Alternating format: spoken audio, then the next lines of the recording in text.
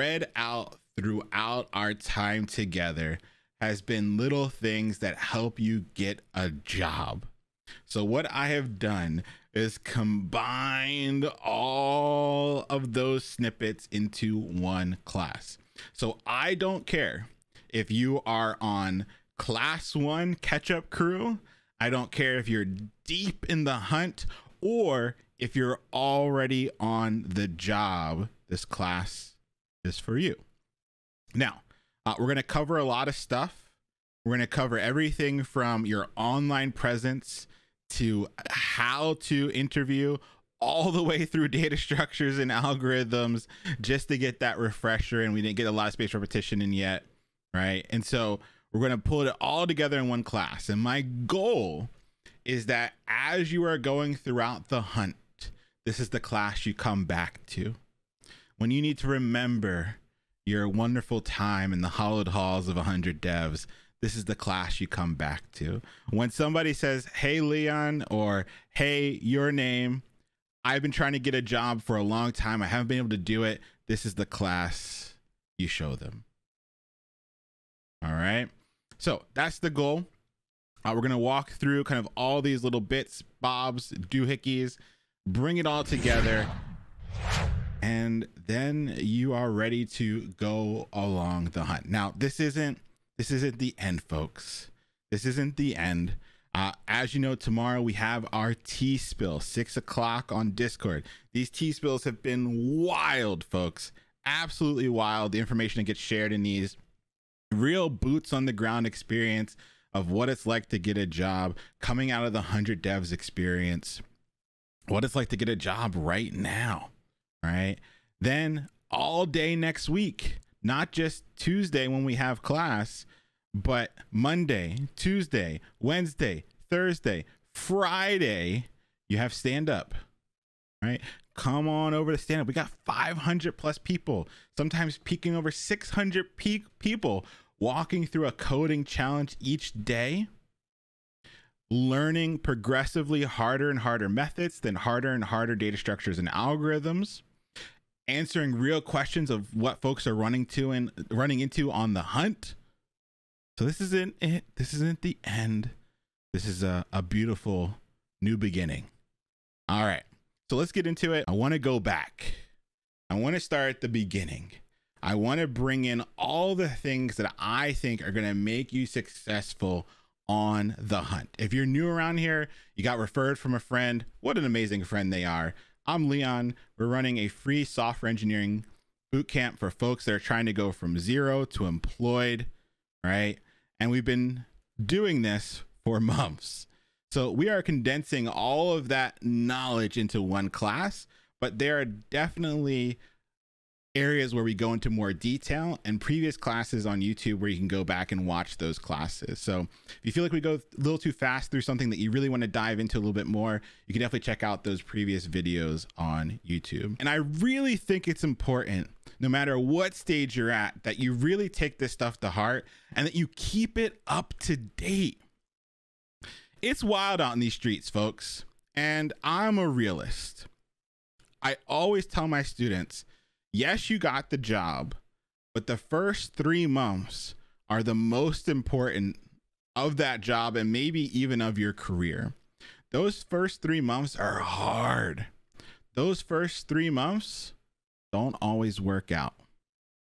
So while you're getting paid to learn how to code, keep all this stuff up to date. Right? We're seeing some layoffs come around, right? If you're at a company that did layoffs and you're the first person in the door, well, guess what? You're the first person out. Never stop looking for a job. Always keep this stuff primed. Always make sure this stuff, right? It's a FIFO data structure. Oh, you didn't do them like that. That's a fire tweet right there. Somebody tweet that. I'll retweet it. And so I think it's important to keep that in mind, whether you're just starting the hunt and you need this stuff for your current process, whether you're on class 11 of the catch-up crew, this is something you should start working on now anyway. And if you're on the job, make sure all this stuff is buttoned up. I know it's a lot. I know you're learning a lot. I know you're putting in a lot of work, but you got to stay on top of this stuff too. All right. We're going to discuss. Are you ready? Come to the boardroom. You're ready. You're ready to interview, no matter how prepared you think you are. If you've been keeping up with pace of class, you are ready. Easy dunk. We're going to talk about how to get an interview, how to do all the little things to make sure that you're attractive to interviewers, to all the things that you need to do to kind of get past that first round, to pass the sniff test, right? And then how you can get past the further rounds, like the technical challenges and things like that. So lots to cover. We're going to go through it at a fast clip. At this point in program, it is the hardest. For a lot of folks, there is a mental block that happens where they legitimately don't want to start the hunt. Let me get big here. Let me go speak screen. There's a moment exactly where imposter syndrome hits. You doubt all the work that you put in, and you talk to yourself and say, maybe I'm not ready. You are ready. Now, are things gonna go perfect out the gate? Absolutely not. You have 60 companies that you have to network your way into, and people are going to ghost you. Interviews are going to go poorly. Things are not going to go your way, but that is okay. You are ready. You have amazing projects. You have skills that no one can take from you. You have put in the work to start the hunt. So please, please start the hunt. This is your sign. Right? This is your sign.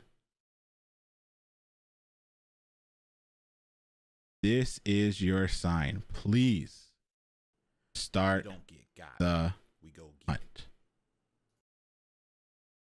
You that has not started, this is your chance to start. I'm asking you, start. Because once you start to realize that it's not as bad as you thought it might be. One of the things that so many folks have said, right? So many folks have said on Discord, especially during the tea spills, is that I thought these interviews were going to be one thing and they were completely different than what they had built up in their head, right? You will be surprised about how some of your interviews go, where it feels like you're talking to a friend, where everything kind of vibes, it just works out, right? Get to that point where you get to those interviews where you feel the weight come off your shoulders because you are ready. Now, the hunt is a hunt. You don't go out and get your kill every single time you go out to hunt. You have to be ready for it to take a while. You have to be ready for it to be something that can take you to your breaking point. I loved Jeff's story from the T-Spill on Friday. Jeff, time and time again, had to take breaks, but just didn't give up and found a phenomenal job that fits them perfectly, all because they decided to not give up. And that's easier said than done. But that's the only thing that's standing between you and a job, is you deciding to either not start the hunt or to not complete it, because the hunt does not stop until you get a job. Hundreds of folks with the same skill set and experiences as you have gone out and gotten a job. You can do this. You have a whole community behind you that will support you in doing this. You are ready.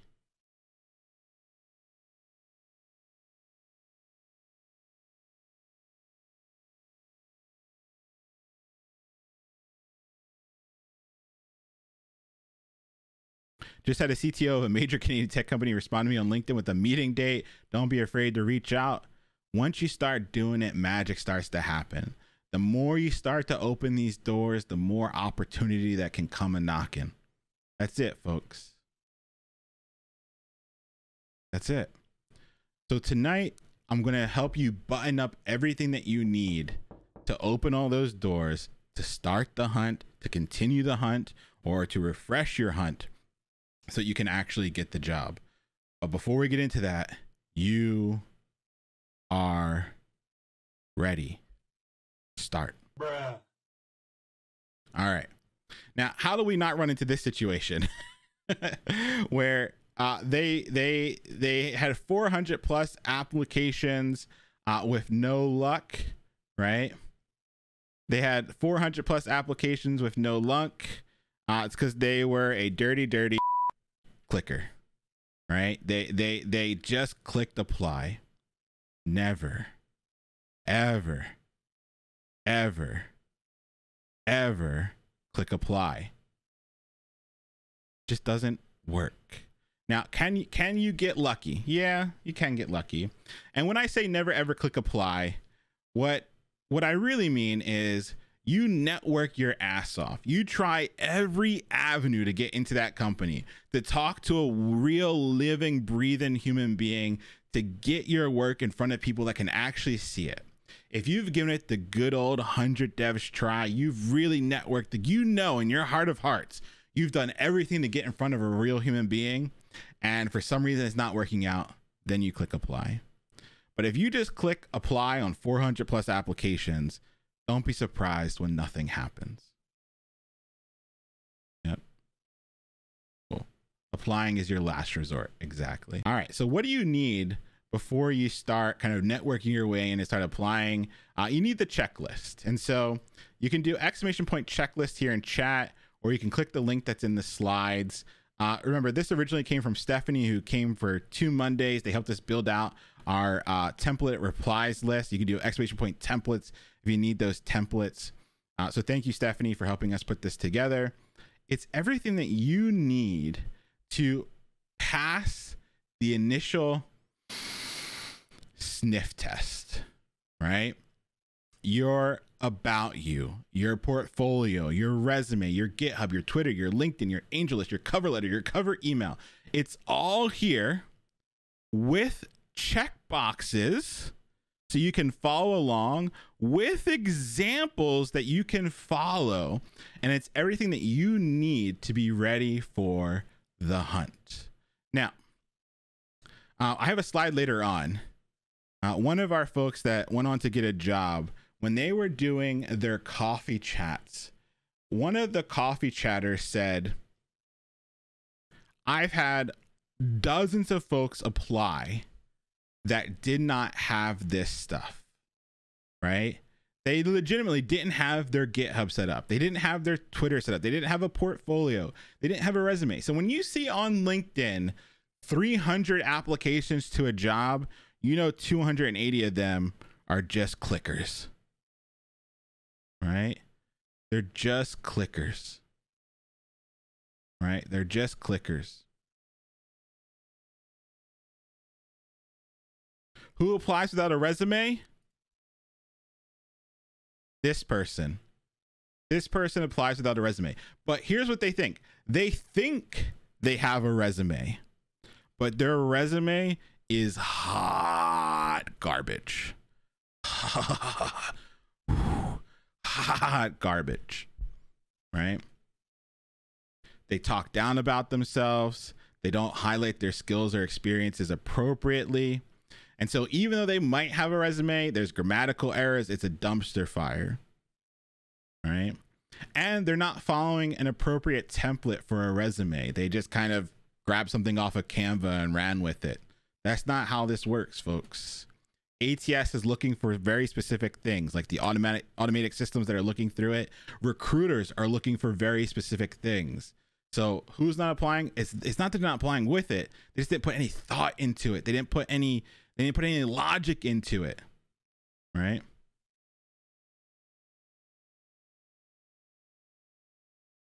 Right. So grab the checklist, has everything that you need, right? Has everything that you need to make sure that your hunt is set up appropriately. Now, before you go off the deep end, before you even start working through the checklist, the most important thing you need to think about is crafting your story, right? Crafting your story is a very simple concept, but it's hard in execution. You're trying to answer the question, why are you here? When you show up for an interview, why are you showing up for this interview? What is the plausible reason that got you from where you were to where you are now? You don't want to show up to an interview and be like, well, I need money, so that's why I'm here. You need a story that helps you pass the sniff test. Why are you the most amazing engineer? How have your background, your skills and experience made you the best engineer for this job? I don't care what you did before. You can craft that into a plausible reason as to why you're the best engineer for the job. Somebody put a job in chat for me, please. Just throw a job in chat. Like a non-coding job. Bartender. All right, bartender was the first one I saw in chat. Somebody give me a company, random company, like a random tech company.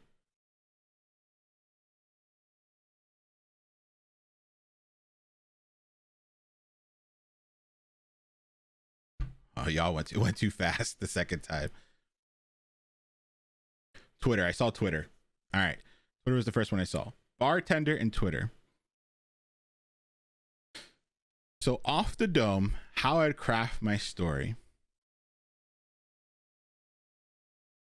Over the years, I've had the privilege of working with great software and horrible software. In my last opportunity, I had to use a point of sale system that continuously did not work. I would enter in orders, I would enter in drinks, and it would never work for myself. It would irate me and it would upset my customers. I decided then and there to learn how to write better code to fix these point of sale systems so that individuals could have the best experience. Right now, I know that Twitter is on the precipice of designing new experiences for their users. You're testing things like the edit button and things that will fundamentally change discourse on the internet. I want to be at a company where I can put together my past experiences building wonderful UIs that delight users, that make people happy, and bring that same skill set and experience to Twitter.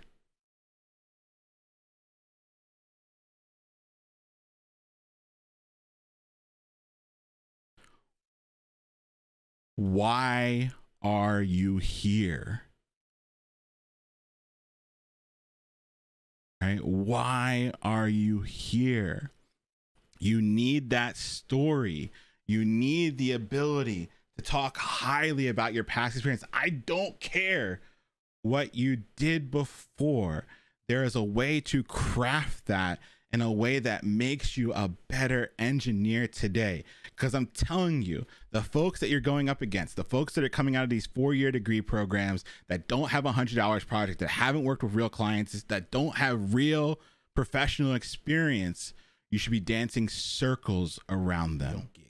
Your past experience, right? Your past experience is the difference maker. It's the thing that's going to set you apart, not hold you back. So crafting your story is the first thing that you need to invest some time in doing. Stephanie did say that they're going to come back and help us craft the story.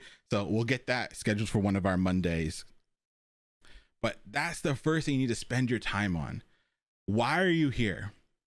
Because that story, that's the first sniff test. Anyone coming out of this program has a smell. You have the boot camper smell, right? Right? You have a boot camper smell. So how do you get rid of that boot camper smell? Well, having a well-crafted story that doesn't highlight that you just learned how to code, that doesn't highlight that you just learned JavaScript 4 months ago, or like none of that gets highlighted. Your skill set, your experience, the things that you're able to do. Time does not matter. What can you do? What have you done? And what could you do for that company? That's what matters. And that's what you need to highlight. And that's why crafting your story becomes so important. How do you adjust your story for different companies and different sectors? That's the hard part. You should have a different story for every company you apply to. Now, you can mold that UI example to be a bunch of different companies, but when you're talking to a recruiter, when you're talking to that first gatekeeper for that company that you're trying to apply to, you want a well-crafted story that explains why you showed up. Why are you here? It's not because you just completed a boot camp and you want a job. It's because your past skill set and experiences align with the opportunity in front of you.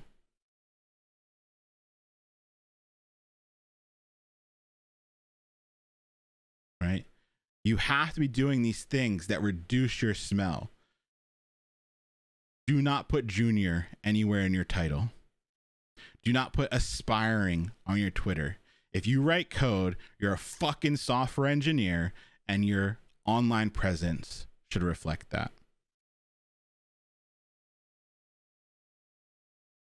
Don't snitch on yourself. Don't undersell yourself. Bruh. You all have amazing projects. You've worked with real clients, committed real code to real open source projects.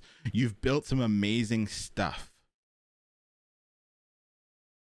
Do not sell yourself short. The hunt is not the time to be humble. The hunt is the time to put your best foot forward, to do everything you can to reduce the smell and to get a job. Leave humble at home. Exactly, blah.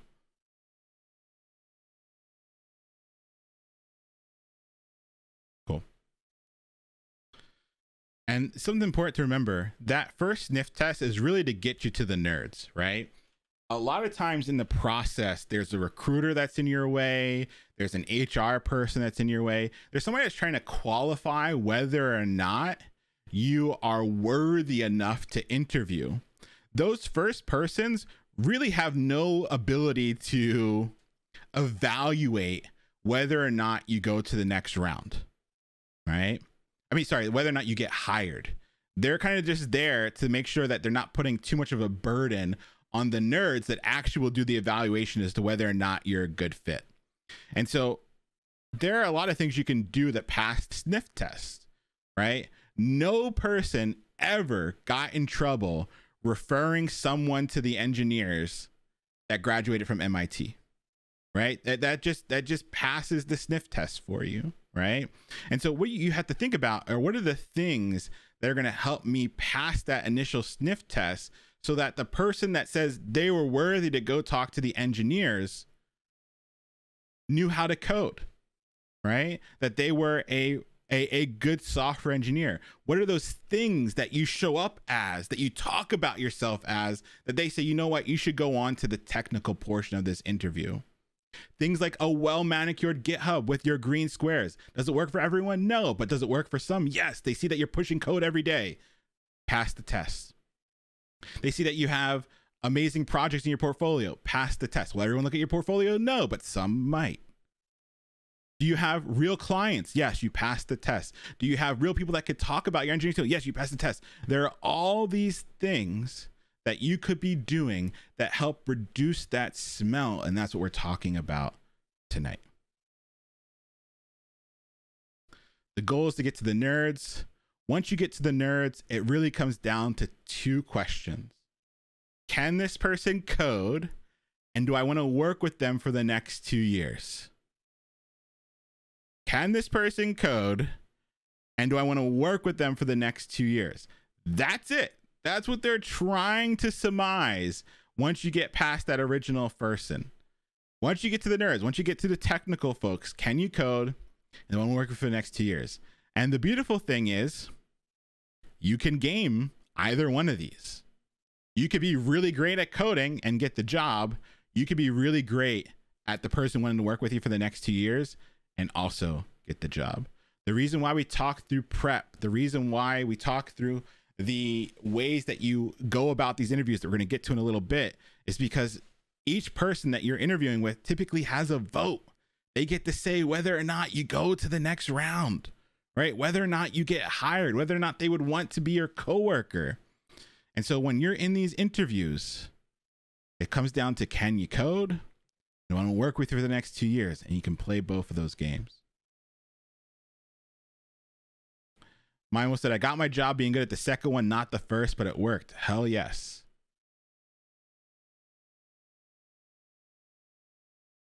Yeah, and it's very true. The definition of can code varies hugely between different groups of nerds. Exactly. One group of nerds might look at your 100 hours project and go, damn, this person knows how to code. Another group of nerds might look at your GitHub and go, damn, they push code every day. They know how to code.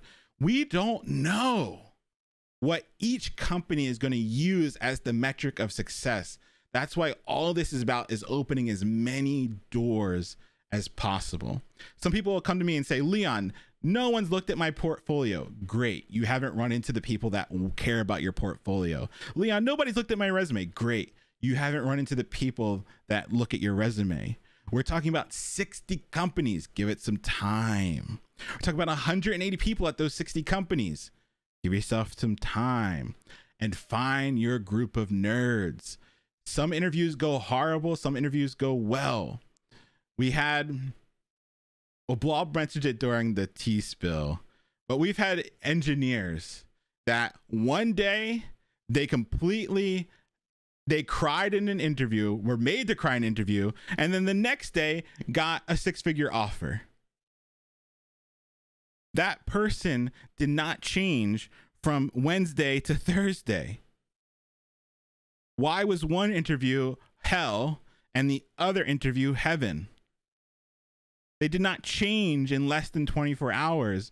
It's because different companies test different things. Different people work at different companies. You're going to find a fit. The reasons I say you apply to 60 companies and not apply, network your way into 60 companies is because there are 60 different cultures. There are 60 different groups of people. You find your fit. And that's when this stuff goes well. It's a numbers game. You're playing a numbers game. Do not get upset at yourself because the first 10 don't go your way. You just haven't found your people yet. Just takes one. It just takes one out of the 60. Some folks get lucky. It's the first one they ever do. Some folks do 55 and that's when they find it.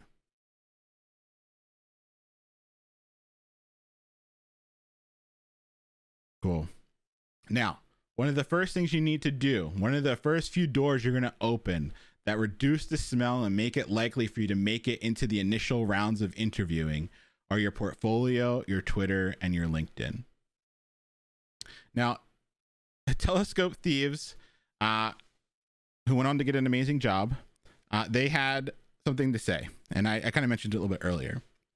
Just had a coffee chat, was told they see so many applicants with empty GitHubs, no portfolios, and no projects under their belts. We're on the right track, y'all, and definitely giving us the cheat codes. I agree with this wholeheartedly. You know how I know that this is true? You want to know how I know that this is true without a shadow of a doubt? It's because I've been asking the 1,300 people that are here for months to push to GitHub every day, to have a good portfolio, and to build a 100 hours project. And Some of you don't have it done.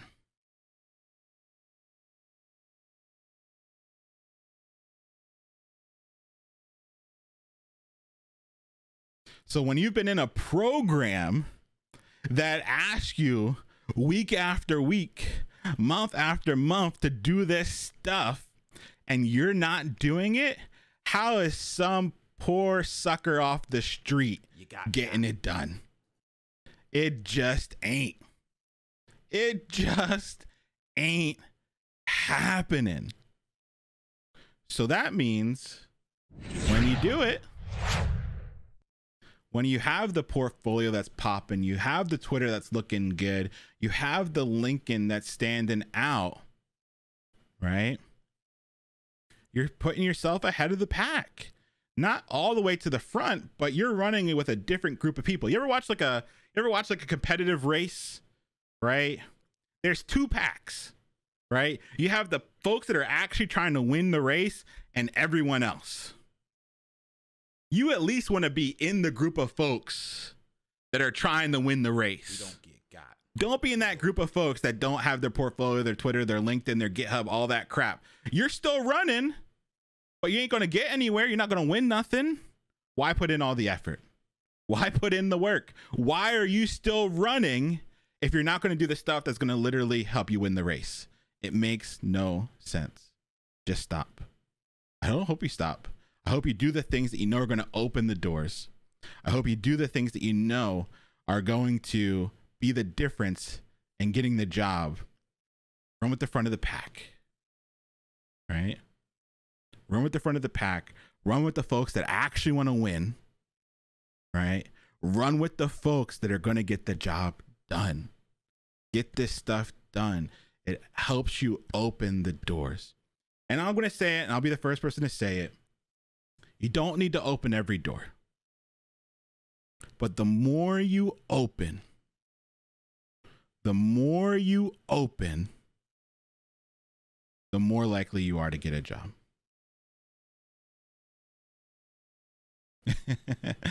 Yeah, Dr. Eric Thomas, exactly. Winners win, losers lose. It's a really rough saying.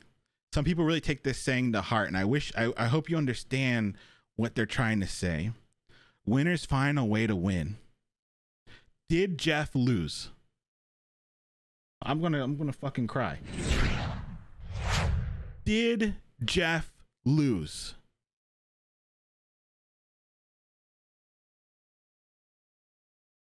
No. Because winners win and losers lose. Jeff had every log thrown their way. Every log thrown their way. Months in between interviewing. But winners win and losers lose because losers give up. That's it. That's it. Winners find a way to win. That's it. That's it. There's can't say it no better. Winners win, losers lose. Winners find a way to win. Jeff was our last tea spill. For folks that missed the tea spill, Jeff had some things come up in life. They stopped the first cohort. They joined the catch-up crew. They had a lot of things that got in their way. But winners win and losers lose. Jeff found a way. Did Jeff open all the doors I'm asking you to open? No. They found the ones that made it possible for them to win.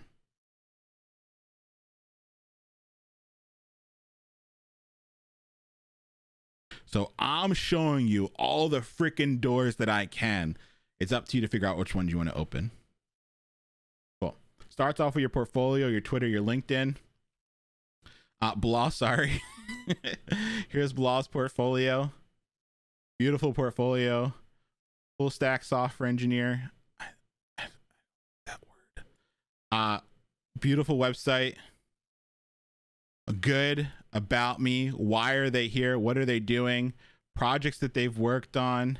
The things they could do for you. Right? And at the end, You can see that it was a template, right? No need. If you're not a designer, use a fucking template. That's it. You don't need to big brain it. You don't need to overthink it. Yeah. Tell them about themselves, May Sunflower. It should be saying senior software engineer, blah. Come on now. Senior software engineer, right? Completely free. You just grab it, plug in your stuff, you got yourself a portfolio. And I love this portfolio because not only did it help them get a senior software engineering job for their first engineering job, but it also helped them land $1,000 client off the rip. Not anything wild. Free template, beautiful portfolio, great client, amazing job. Don't overthink it. Twitter is a powerful tool to help you find a job. I love Jeff's Twitter. I think it's pretty simple and kind of just has a nice photo. Jeff, developer, photographer, animal lover, cheese guy, says what they are, what they do, what they're into, what they do with their free time. I love it. And I love that it says cheese enthusiast. I'm gonna be interested in that. What is a cheese enthusiast? Right? That's something we're gonna talk about. You don't have to overthink it. Simple, to the point. Fill it out. Say what you do, what you're into. Make it look good. Don't have just like a blank background, right? A little bit of effort. Yep. And don't waste time redoing perfectly good portfolios. Good call, Blah. Get it done and move on with the hunt. Is Twitter really needed? Yes. It is a door that you can open. Does everyone open it? No. But it's a really important door because a lot of developers hang out on Twitter. It's an easy way to network with individuals. The trick that I've taught, or I showed you what I do, is I have private Twitter lists. I put every person that I'm trying to network my way into, like to get a job, on that private Twitter list. I start liking their posts, retweet them every once in a while, leave a comment. You do that for a couple of weeks, you went from a nobody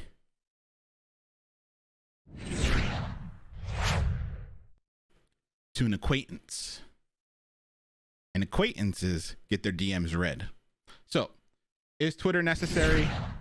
It's a door that you can open. I think it's a really important door. It's the easiest way I know to turn a massive amount of developers into folks that'll actually give you time of day.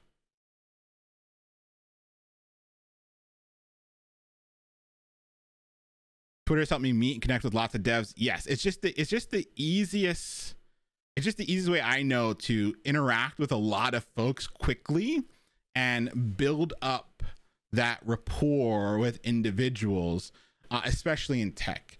So is it necessary? It's a door. I think you should open it. I think you should take it seriously. I think you should build private lists of all the folks that are on your hit list, which we'll get to in a little bit, that you want to reach out to, that you want to engage with, and start engaging with them. Just like, leave some comments, get on their radar, and when the time is right, you can reach out via DM, say, hey, I saw you have an open position. I would love to chat about the role. Boom. Coffee chats, amazing. Twitter, so easy to find folks and talk to folks and get coffee chats to build up that network. Twitter feels more social compared to LinkedIn. It is. It's way more relaxed, right? It's way more relaxed. It's a little bit easier to interact with folks. Sam, I think, is a master class on this. I know Sam is stepping away from Twitter now. But if you just go to their Twitter and like start from the beginning, like, I'm dead serious. If you want a master class on how to do Twitter right, on how to like grow a network, to meet other developers, Sam is the best I've ever seen in the whole wide world. And they started with 100 devs and really took to Twitter very quickly. Go to their profile, start at the beginning, and look at the tweets they sent. Look how they interacted with people.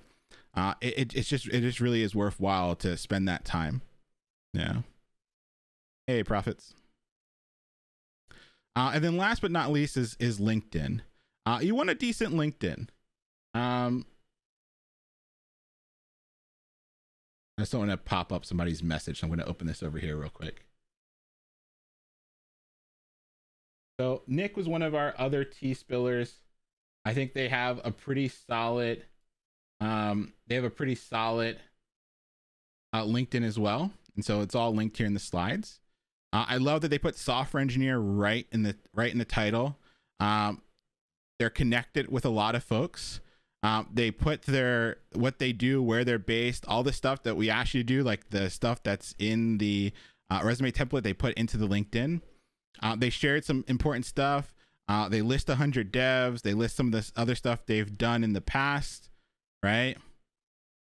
And then what I also love is that they've joined the 100 devs, right? They joined the 100 devs group on LinkedIn, and they asked folks for endorsements.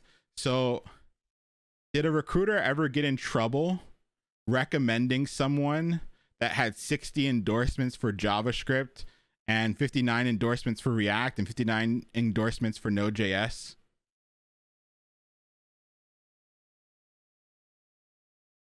Nah. What up, Nick? Hey, Jesus. Nah. So get on the LinkedIn group and say, hey, I would love to be endorsed for JavaScript, React, Node, and we see somebody post it. Boom, hit it up. That's it. If they're in the 100 devs group, do they know JavaScript? Yes. Do they know React? The basics? Yes. Do they know JS? Yes. So is it hard to recommend somebody for those three things when you know they went through this program and did all three of them? No. Boom. So go through and do it. And they got 20 other skills too, which is pretty dope. So I think this LinkedIn is a pretty good LinkedIn. Definitely go through it. Make sure yours mimics this. I also shared Danny Thompson's LinkedIn course. I really do recommend it. It's completely free. It'll walk you through all the things you need to be thinking about when setting up your LinkedIn. I need a like a Nightbot command for that course, but it's on Discord. I've shared it before. Make sure you can just go through the follow along materials channel, search for LinkedIn, and it'll pop up. How many LinkedIn endorsements is too many? There is no such thing as too many. Yeah. Is that a YouTube course? Yeah, he has it on YouTube. It's like 4 videos where he shares like all the most important stuff to think about when going through LinkedIn. So, yeah. Will you check the LinkedIn group for folks who are waiting? Yeah, I added everyone last week. So if you just recently signed it up, I'll check after class to get most folks in. I do not accept you if you do not have a profile. Like if you don't have a name and a photo, I don't accept you.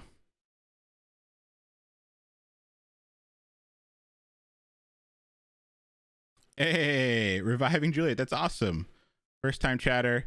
Thought I'd share. I'm in the catch up crew. Your info, especially stuff on passing the sniff test and getting socials in order, got me a $3,000 freelancing client. That's huge. Congrats. First ever money I made from coding. Boom. Panic Discord said tons of people are adding me on LinkedIn without a message. Never, ever. Oh, those clickers. Don't ever add somebody on LinkedIn without a message. Even if it's just, hey, we're both in 100 devs, loved your profile. Send a message. Let them know why you're adding them on LinkedIn. Your LinkedIn, if you got anything from my speedrun classes, what was the one thing that you just kept seeing in my speedrun classes? What did you see? Like every single time I was finding somebody a job, I was looking up a job, I was looking for people that worked at that company. What did you see every single fucking time?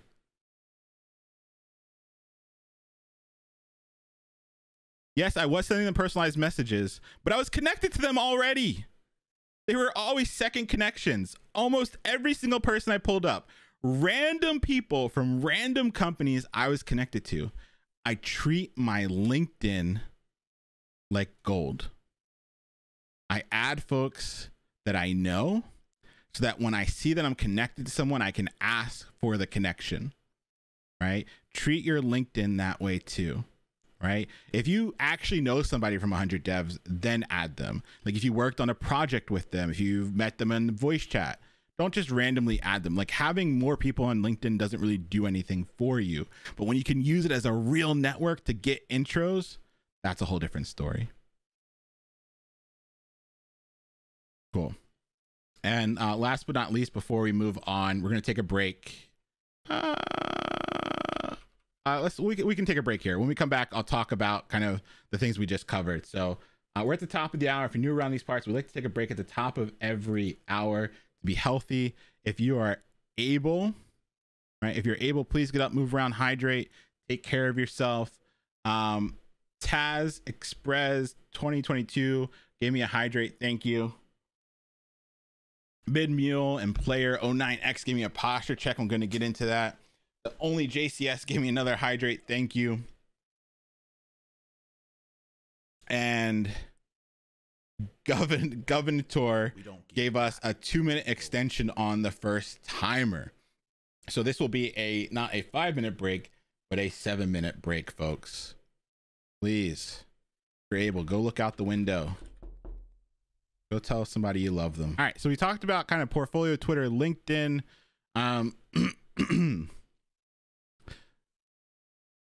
Now we have the portfolio piece. So here's my little bit of code for you.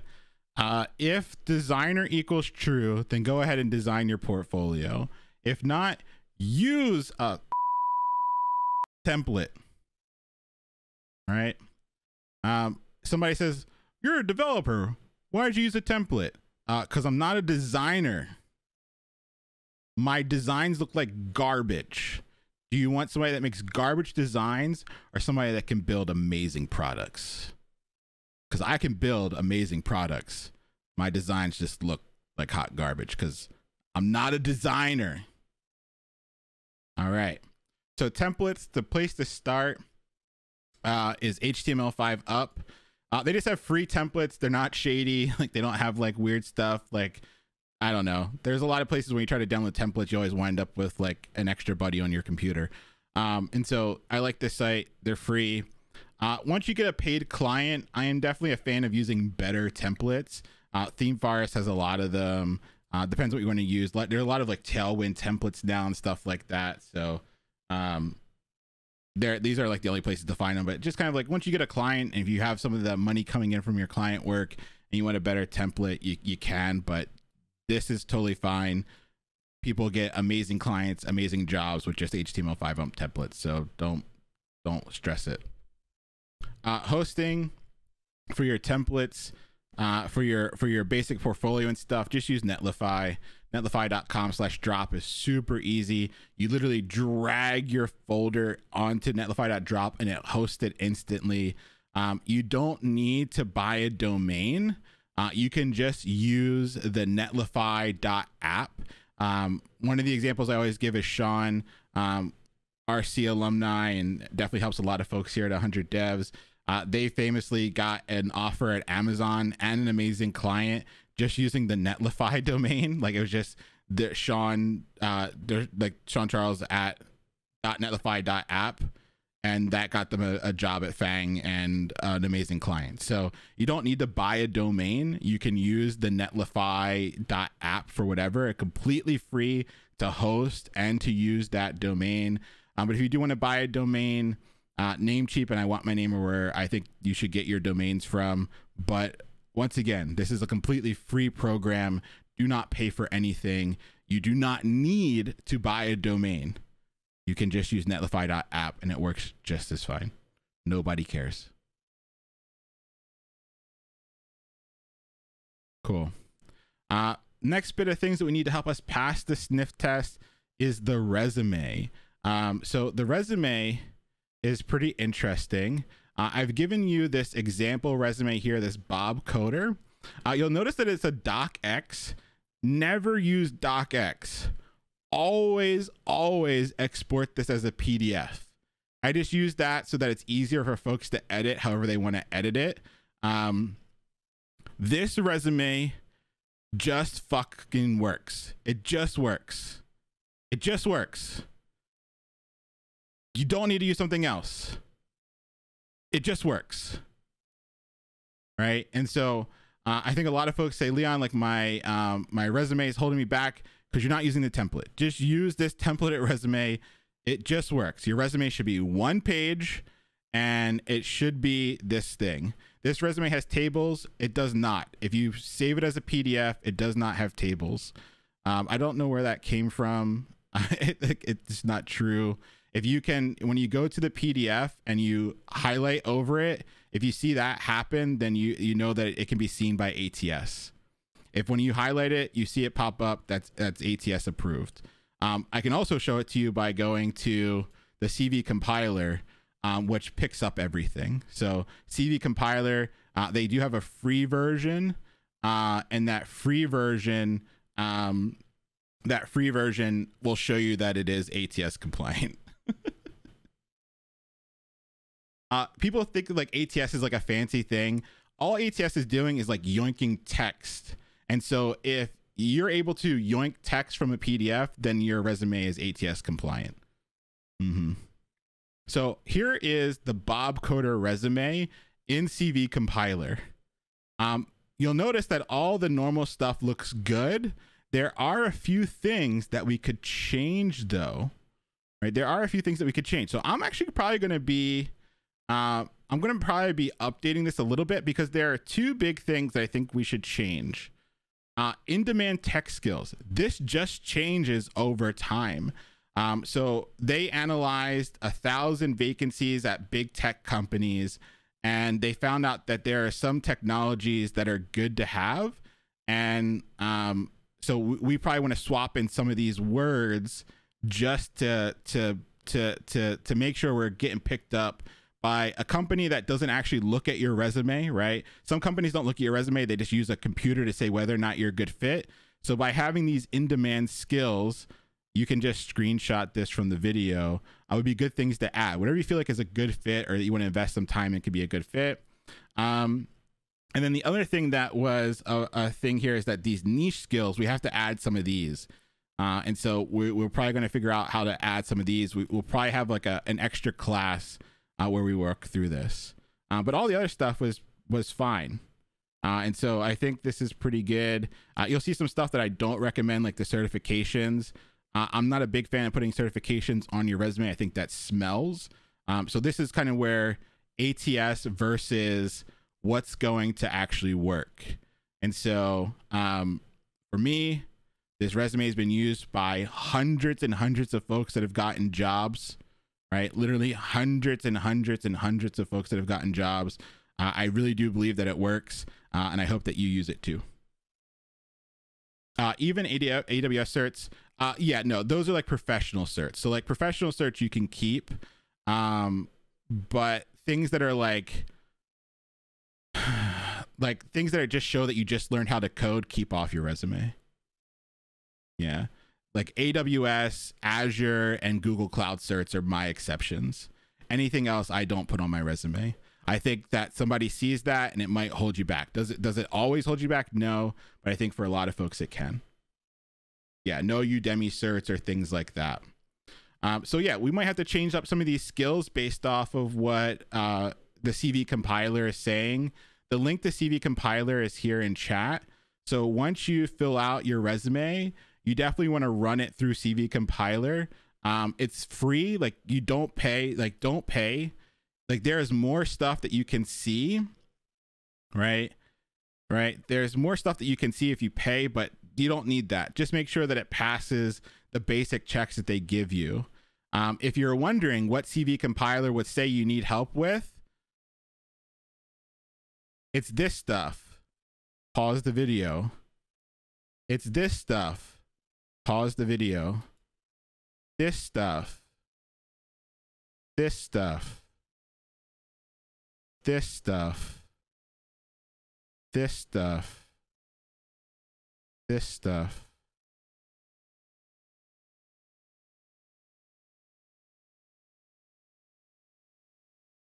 There you go. That's everything, y'all.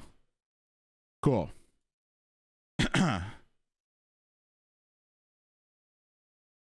So if you use this resume template, you pass the CV compiler after you're done editing it, you'll know everything that works and that you are picked up on it. Cool. CV compiler's getting the hug of death. Yeah, I think we send a lot of people that way. Cool. All right, cover letter. There's another example. It's in the template. Sorry, it's in the checklist. So in the checklist, it gives you an example of it. But if you need an example of a cover letter, I got you. Here you go. Cover letter that you can work through. It's all there for you. Let's real quick, before we go on to the cover letter, I do want to take a second to talk about the resume. I kind of just showed it to you, but I do want to talk about it real quick. You'll notice that how long, we've talked about this a lot. How long does a recruiter or the initial gatekeeper spend reading your resume on average?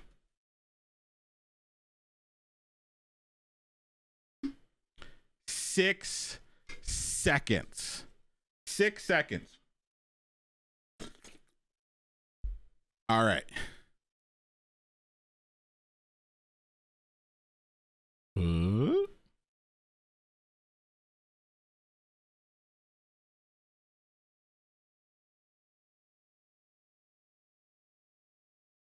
Timer. All right, you tell me when we hit 6 seconds. All right, creative, detail-oriented software engineer with a deep interest in AI, proven track record.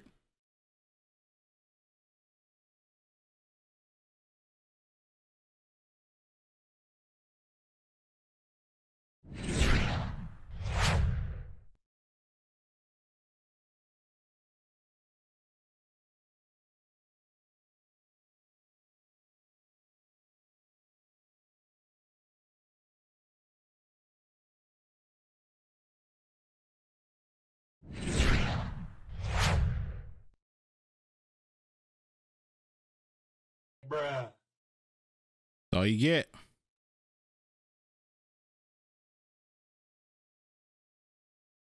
That's all you get.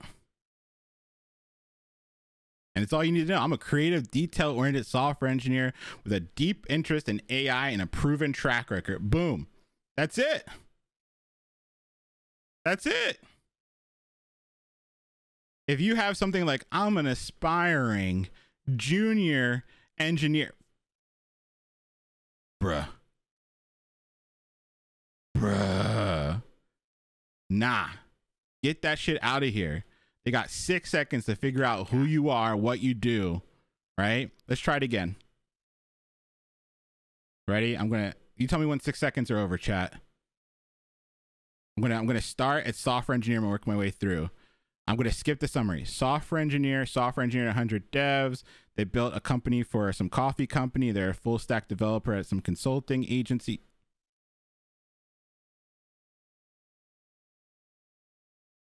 So in those 6 seconds, I saw that you're a software engineer. You worked as a software engineer. You did some consulting.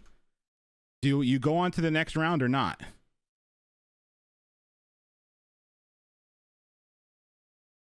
Right? Like, you got to think about this. It's not just the computer that you're playing, right? It's not just the computer that you're playing, right? It's not just the computer you're playing. There's also the way that you structure your resume. You're going up against a recruiter as well, right? You're going up against a recruiter as well. Mm-hmm. And so you got to think about what they're going to see. You're going to notice that I have very quickly my experiences at 100 devs. I have my projects that look like real companies, right? Right. That, like, when you put your projects, don't be like an app I worked on during class time. No, frame it as though it was a real company, right? Just like it, just give it a name. Hip Coffee Co. Happy Notes. We did a to-do list. Happy Notes, right? Give it a name. Right? Give it a name. Even like in other projects too, like a lot of stuff that we did, right? It's the way you talk about it. We built a slot machine. Don't call it a slot machine. Call it a Small Lakes Casino virtual slot machine. We built a NASA API.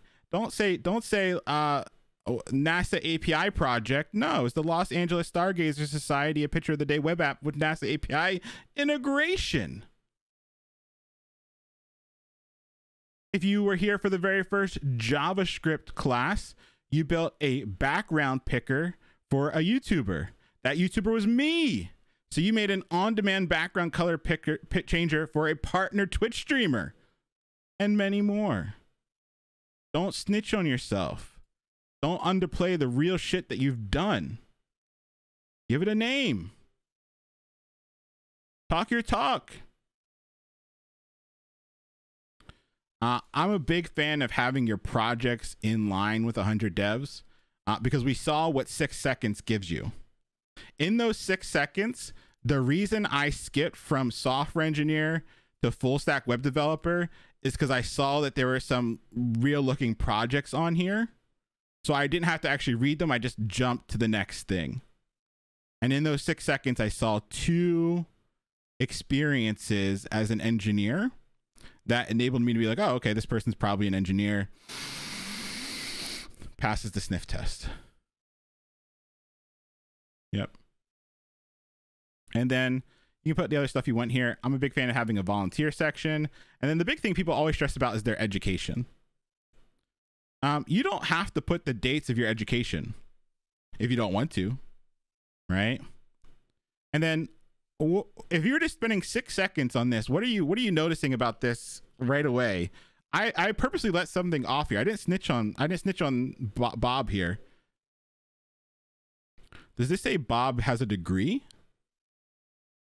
No, Bob does not have a degree from UMass Boston, but their major was business administration. No degree, no graduation date. But if you're only spending 6 fucking seconds looking at this, would you ever hyper focus on that? Nah. You wouldn't even notice it.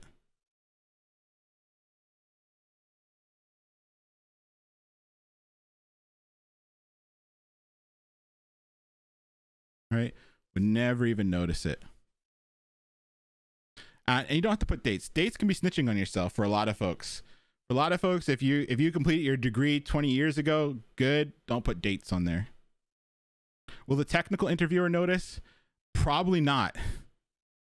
Most technical interviewers do the exact same thing. If they even read your resume, they spend 6 seconds on it.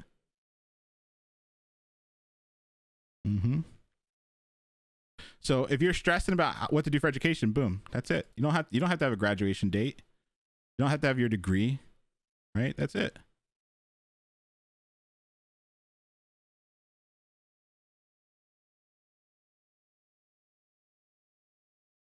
Beautiful. Cool.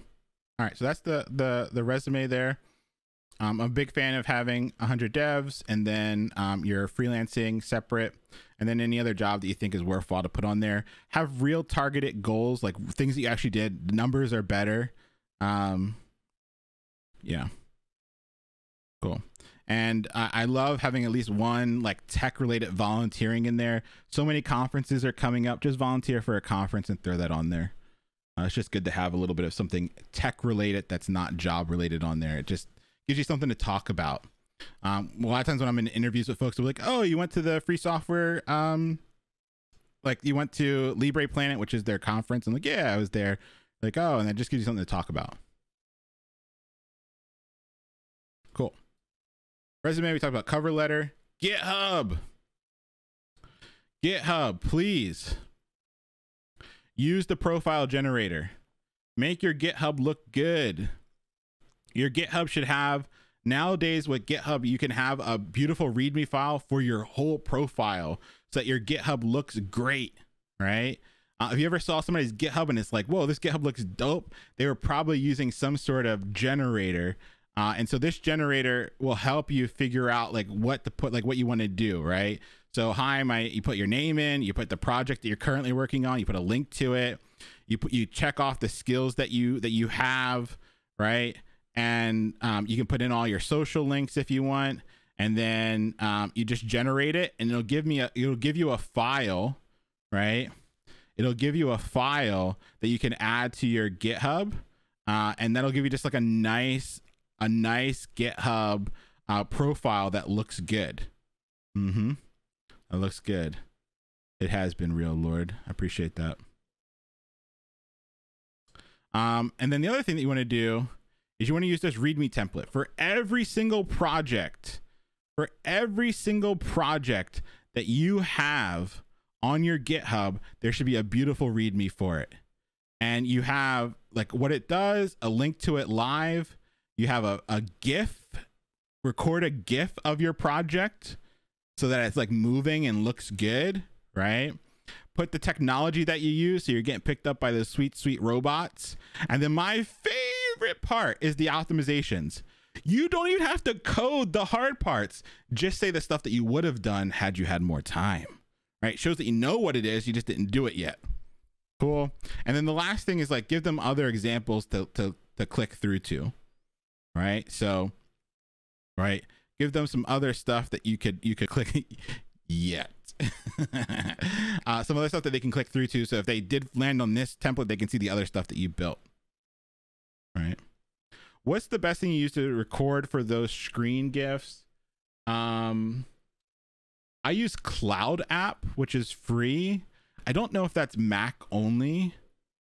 But I use Cloud App. It's just really easy. You just grab a window like you're taking a screenshot and it turns it into a GIF for you. But I'm sure there are plenty of other ones. Some people are saying ShareX is free, pick, OBS. Yeah, if you just do like a screen recording if you wanted to, screen to GIF. There's like a couple of ones that people are recommending. I don't know any of those except for OBS, but I use Cloud App, and I guess I've done it in OBS before too.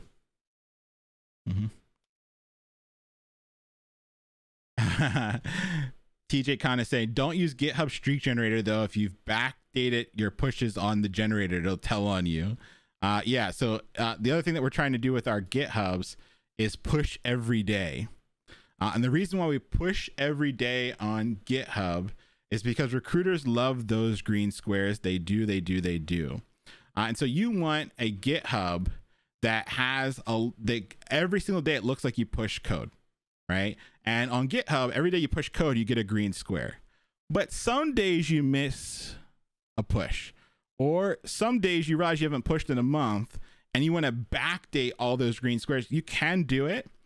Shout out Hello, it's Rufio. Hello, it's Rufio, an illustrious member of the stream team, has a VOD on how to fill in your green squares if you don't know how to do that. Rufio. And so you can watch that VOD if you missed a few, but those green squares are really important because no recruiter ever got in trouble. No recruiter ever got in trouble recommending somebody that pushed code every single day. Think about that. They recommend somebody to the next round, and the person says this person was horrible, like they didn't know how to code at all, and the recruiter goes, oh, they pushed every single day to GitHub. That's it. End of story. Oh, I guess, well, that's weird. I don't know what's going on then, right? Like, so it's one of those things that's one of the easiest way to pass that sniff test, right? Now, does every single recruiter care about it? Obviously, no. But the ones that do, oh boy. When they're looking at two candidates, one candidate has a dusty ass Udemy tutorial from 10 years ago, and you got pushes every single day, who's going to the next round? You are, my friend. You are.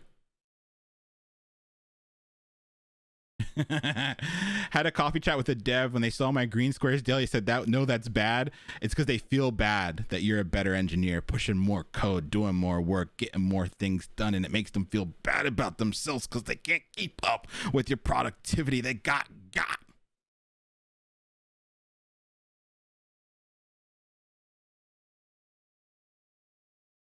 Now, the next thing,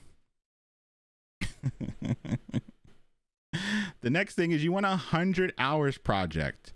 Your beautiful MVPs are due. Technically, the whole project is due, but what are deadlines anymore? This is the penultimate class. Who cares?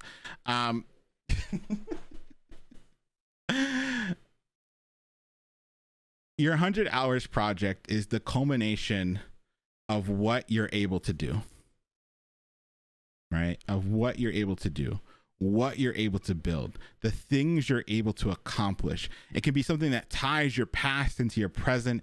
It is the thing that comes up the most, honestly, in your interviews.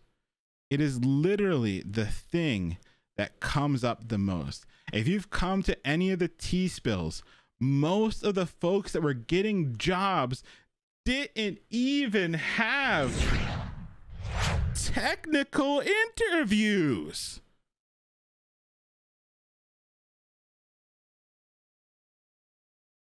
Because all this shit was in a row, lined up, button on top, ribbon tied. Do they have a portfolio? Pass the sniff test. Do they have a good GitHub? Pass the sniff test. Do they have real big projects? Pass the sniff test. Do they have real people that they work with, real clients? Pass the sniff test. Right? What you have to realize is that all these things are opening doors, and when all the doors are open, you can fit an elephant through.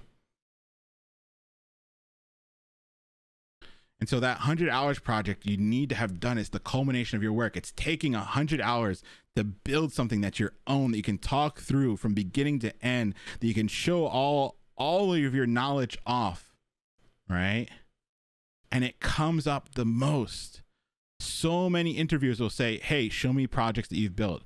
Oh, I saw on your GitHub this was your pinned project. Tell me about it, right? This is the thing that gets jobs. Don't be this person.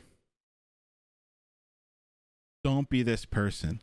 This person, we know, didn't have a good GitHub, didn't have a 100 hours project, didn't have real clients, didn't have a well manicured portfolio, didn't have a beautiful resume. This is the person I'm talking about. Thank you, Blah. Don't be this person, right? All these things matter.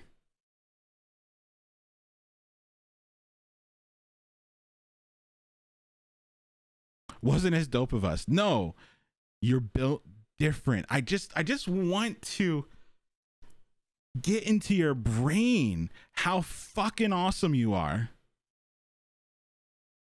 I don't know how to get that. I just want you to believe that, because you are. You're going up against chumps that don't know what they're doing, that think that they spent 4 years fucking around to get a degree, that don't have any real projects in their portfolio is enough. It's not enough.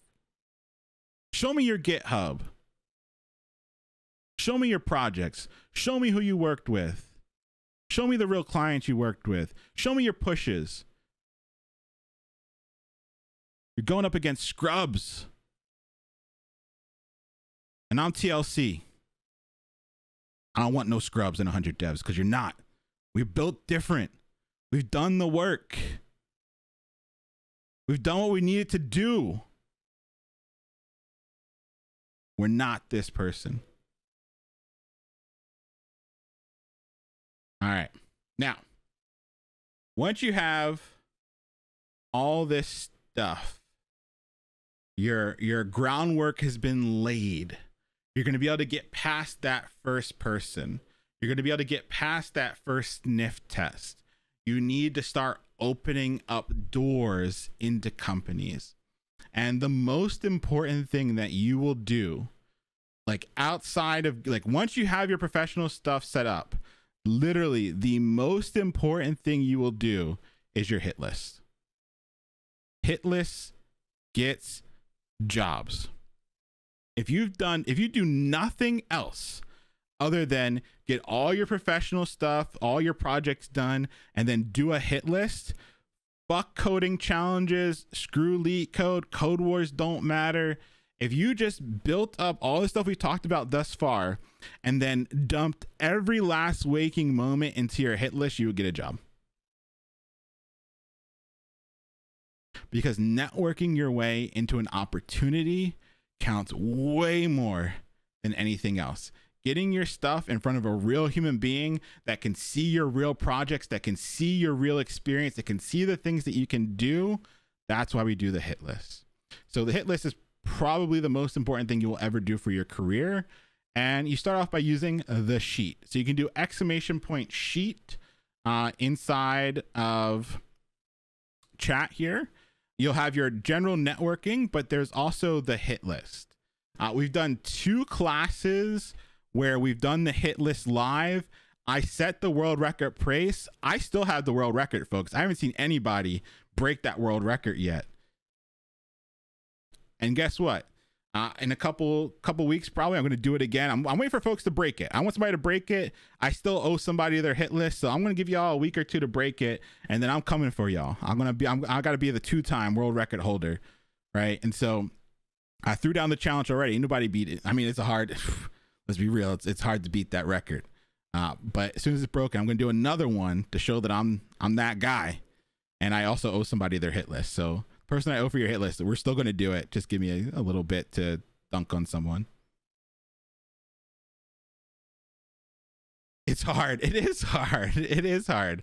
But that's why we did it live. I wanted to show you how I did it. And we added all those companies in that short period. We added 30 companies in one class session. That's wild.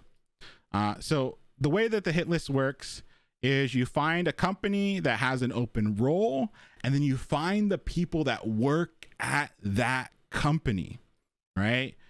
Your goal is to network your way in to 60 companies that have open roles, right? Where you're not just clicking apply, right? Where you're not just clicking apply, right? You're not just clicking apply. You're networking your way into 60 companies. You're going to find the hiring manager at that company if you can. You're going to add them to your hit list. You're going to follow them on Twitter. You're going to find their email on Hunter.io. You're going to ask for a coffee chat. You're going to send a thank you. You're going to get the recommendation to that job. If you don't know how to ask for a coffee chat, you don't know how to send a thank you, ! Template here in chat. ! Templates here in chat. It might be templates. The template or templates? Yes, templates.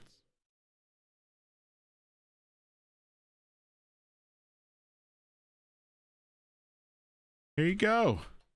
Templates in chat. Thank you, Stephanie. How do I send a coffee chat request? Boom. Look at these messages you can be sending. How do I send a thank you note? Boom. Here's how you can send a thank you note. How do I ask for an introduction? Boom. How do I follow up? Boom. It's all here, folks. It's all here. What you waiting for? It's all here. And if you want to see 40 messages that I sent, 40 messages to real people, the actual messages I would send, right? Go watch the previous 2 classes here that are VODs on Twitch, right? Both those classes have the 40 different people I reached out to, 40 different messages, exactly what I would send. Use that as your springboard. Figure out how you could tweak those messages to be the messages that you need to send. And then don't overthink it. Don't overthink it.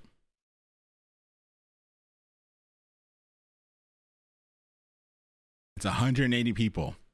You're going to get ghosted by most. You're going to get ghosted by most. That's okay. Are those classes on YouTube? Not yet. They will make it on there eventually. YouTube always lags behind. It's just always a pain in the butt for me to edit stuff and put it up. But all the VODs are here on Twitch. So you can always grab the VODs on Twitch. They make it over to YouTube because I don't monetize my YouTube. So there's no ads on YouTube. So yeah, Twitch, I think Twitch runs ads in the VODs, which kind of sucks. But yeah, on YouTube, I don't monetize any of my videos. So you can watch all the videos ad free. And they eventually make it up there. It just takes me a little while to get them up. Cool. Most will ghost you. You got to keep that in mind. That's okay. We're playing the numbers game, folks. Numbers game. You find the hiring manager. You can't find them. You find an engineer on the team. You can't find an engineer on the team. You find the recruiter. You can't find the recruiter. You find their mama. And you send us for a coffee chat, right? You're trying to find these folks. So let's do it live. Let's do one. I know we did 2 classes on. Let's do one live. Somebody give me a location.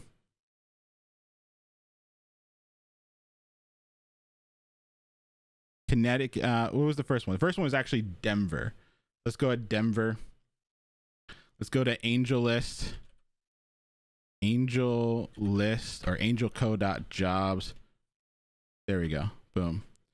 I have like an unreasonable fear of typing in Angel List because of Angel Fire. Anybody remember Angel Fire?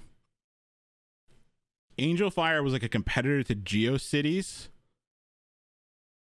Anybody remember what happens if you misspelled Angel Fire?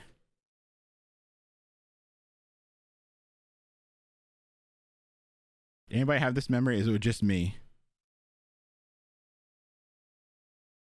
Yeah, it just took you to a porn site. It just took you to a porn site. So I remember being like on the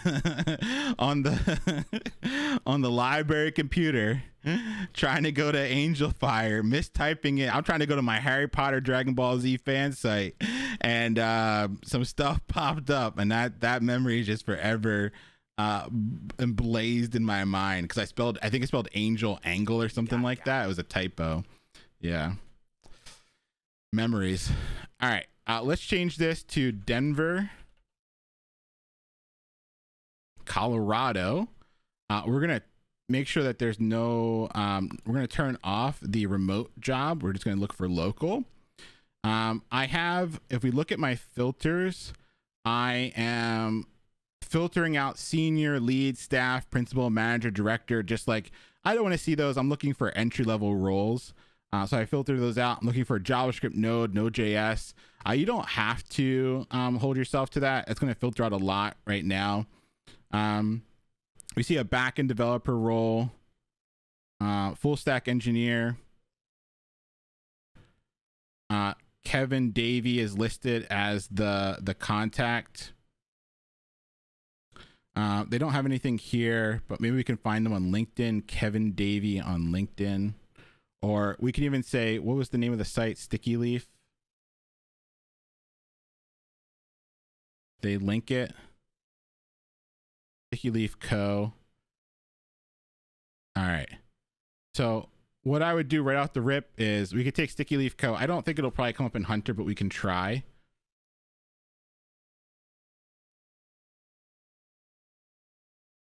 Dream job. Whoa, what's this? New domain search. Okay, come on, you're killing me live here. All right, they didn't have any results. I'm pretty sure that it would probably just be Kevin at Sticky Leaf Co. And so I would send an email to Kevin, right, at Sticky Leaf Co.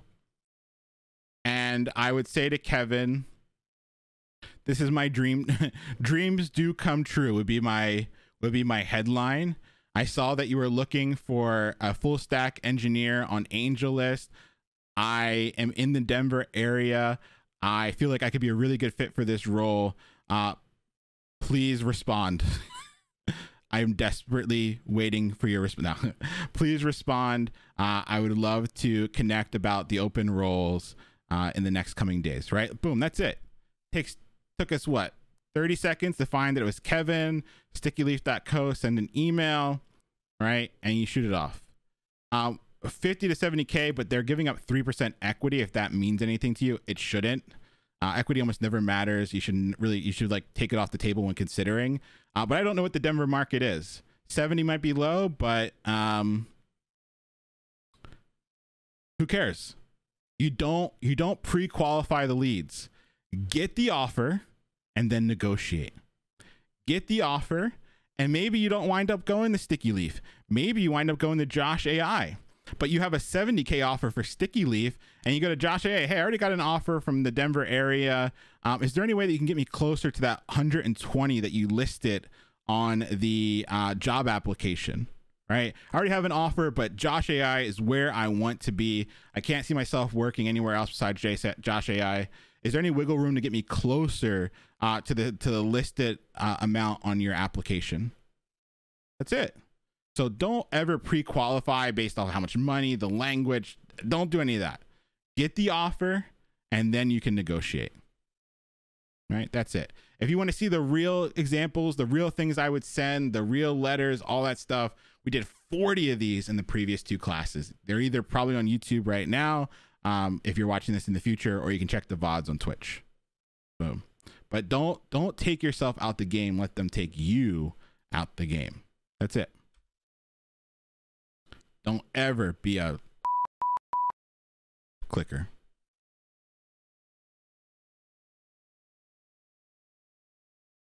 All right.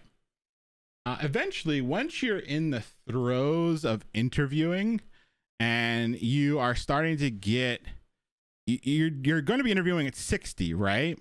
So those first few interviews should be ones that you don't really care about, honestly, right? It should be ones that you really don't, that if you got the job, great. If you don't, who cares, right? Get your licks in, make sure that you get more comfortable interviewing. You kind of see what the process is really like. And once you're starting to interview, you want to start figuring out what are your premium companies. Like, where are the places where you really want to apply? And you're going to do everything we've done so far. Plus, you're going to start tweeting at them. You're going to write a blog post about something in their space.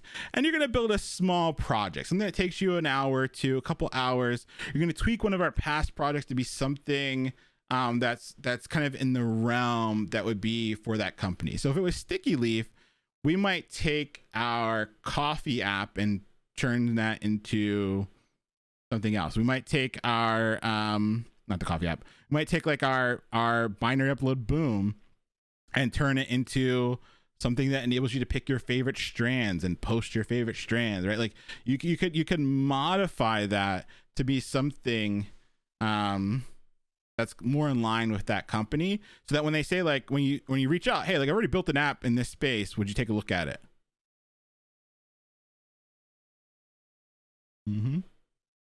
Cool. Now, this is everything you need to do to like get interviews, right? To get folks coming, responding to your applications, to get your foot in the door. If you do these things, you will start to get interviews. Now, once you have interviews coming in, there are some things we got to start thinking about. I want to take a second. I want to see if there's any questions. This is like all the groundwork you have to lay, all the doors I think are worthwhile to open before you actually start getting interviews. And once you start getting interviews, there's some other things we need to think about. Questions. Do you have any specific tips for the remote job hunt? Well, if you look at our last VOD, we did 30 companies that were all remote. The harder thing about remote is that being local is a competitive advantage because you're going up against less people in a lot of cases. But when you're remote, the referral or the networking your way in is way more important, because you're just going up against a lot of folks that probably don't have great applications, but it's still clogging up the works a little bit. But if you can get a referral in, you can meet a real person on the team, that carries a lot of weight, especially remotely. So I think for remote folks, it really comes down to the networking your way in. What if you know people in companies that are next to CEOs? Can you meet them in person and they say they can help you? All you need to do is like resume? I'm not really sure I understand that question. What are good questions to ask when they ask, do you have questions for us? On the bank, you can do ! The bank. And in the bank, there are questions to ask your interviewer.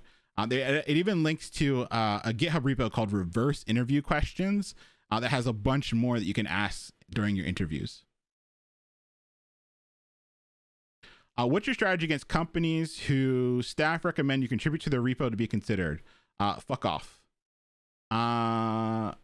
Versal for the $100 project, it can be like the front end if you want it to be. Most people are hosting their full stack projects on either Railway, Render, or Cyclish right now. Those are kind of like the big three.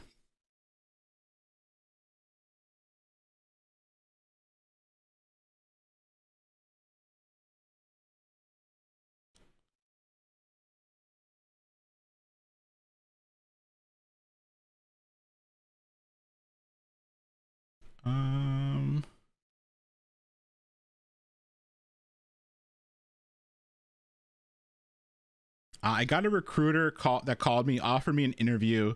They just want to view a project in the interview. That's it. The tech stack is not MERN. Would the $100 project be good? Yeah. Do the app that you're most comfortable with, that you sunk 100 hours into. If you want to take the weekend to add a little bit that's closer to their stack, that's a good idea. Like, I built this app mainly in Node, but I added this piece that was in Python because that's what y'all use at the company.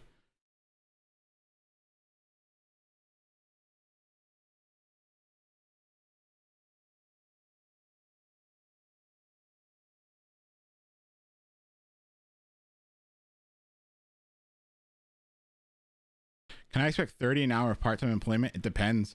We had somebody that had a full-time offer, but part-time hours. That was wild.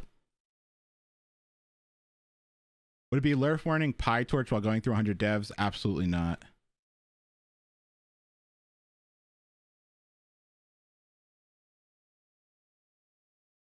Did we ever decide on an alternative? I haven't given my official recommendation, but it's going to come down to Railway, Render, or Cyclish. It's whatever one works for you the best. Folks are having good experiences with all three of those. I'm just trying to pick one that I can use for the future and hopefully get a deal or two in place for y'all. But those are the big three that it's coming down to.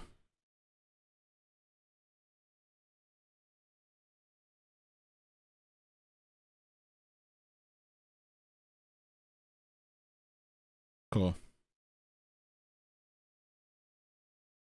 Any word on 100 maintainers? We're going to talk about that on Tuesday. So Tuesday is our official last class. Lots of thank yous, and we're going to talk about the future of 100 devs and how you can help if you want to help. All right, we're at the top of the hour. So when we come back, we're going to start talking about what you need to do when you start interviewing. So everything that we just talked about is getting you to interview.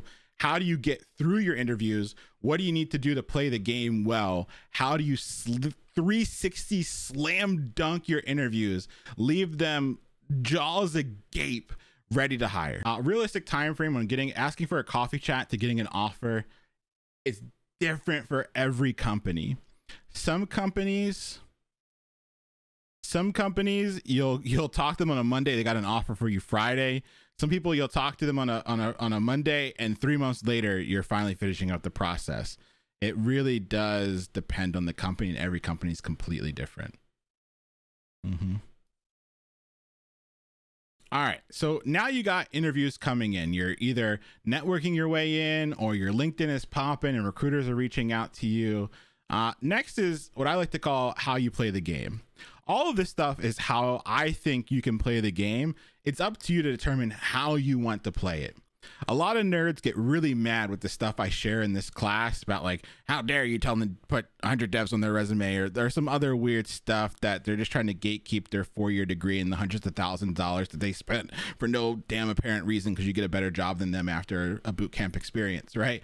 And so all of this I like to say is how to play the game, but it is always up to you to figure out how you want to play it and the things that you want to do, right? The things that you want to do to play that game. It's all about the doors that you feel comfortable opening.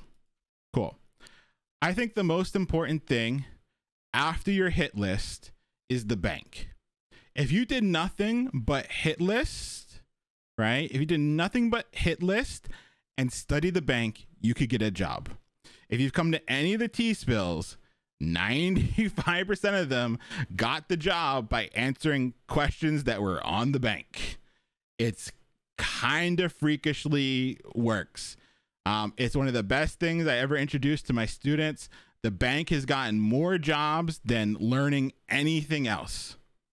Literally, I could probably take someone that doesn't know how to code, help them with all the stuff we talked about tonight, have them network and learn the bank, and I'm pretty sure I could get them a job. Like, they don't know how to code at all. I'm pretty sure I could get them a job. The bank gets jobs. So you can do !bank here in the chat. That'll give you the link. The bank just has a bunch of questions.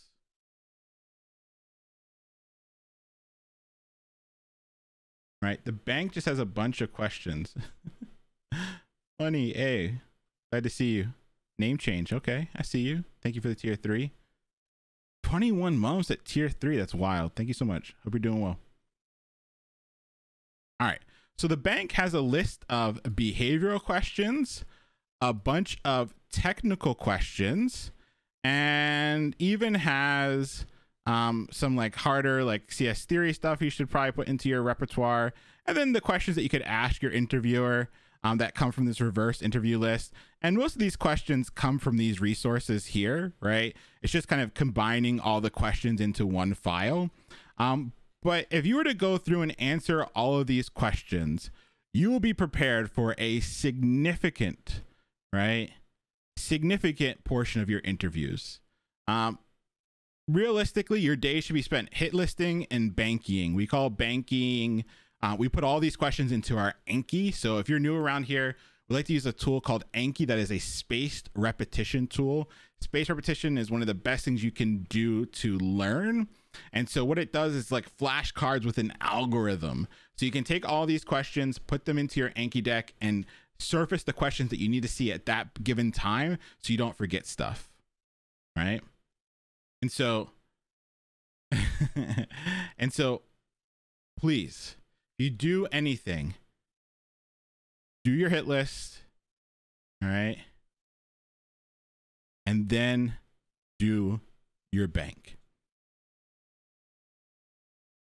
Hit list, bank. All right, folks. It was a great stream tonight. Really enjoyed talking to you all. I hope you have a great... But I really could stop here. I really could stop here. Hit list and bank. Hit list and bank. Hit list and bank. What should you be doing? Leon, what should I be doing right now as I'm going through the hunt? Hit list and bank. All right. Put that in your Banky and do it every day. Now, I'm a big fan of answering all these questions yourself in your own voice, in your own words, getting that active recall in, right? But if you don't have time, we've linked to it on Discord, but Curtis put together a kind of like an open source answer list for all these questions that could give you a good start. But seriously, if you come to any of the T-spills, this is what has gotten most people jobs, not Code Wars, not Leak Code, not their technical ability, heck, not even their 100 hours project. Being able to have high level conversations with their interviewers that pretty much come off of this bank. Their behavioral questions, most of the questions are coming off of this bank, right? Most of the questions come off of this bank. Now, does this behavioral list have all the questions? No, but it gives you, right? But it gives you enough things to think about so that when you do have a question that's not on this list, you at least have some things to use to answer it. Cool. Alrighty.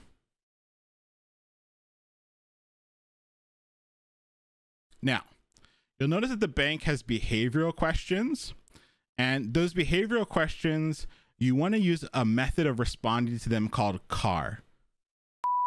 Star. I ain't about star, I'm about CAR. Star is an extra thing you have to remember, and when you're in the throes of interviewing, remember an extra thing doesn't work. So I'm all about CAR. Cause, action, result. What happened? What action did you take? And why are you the best thing since sliced bread because of that action that you took? Cause, action, result. You should have the cause, action, result, or CAR, for all 21 of these questions. Right?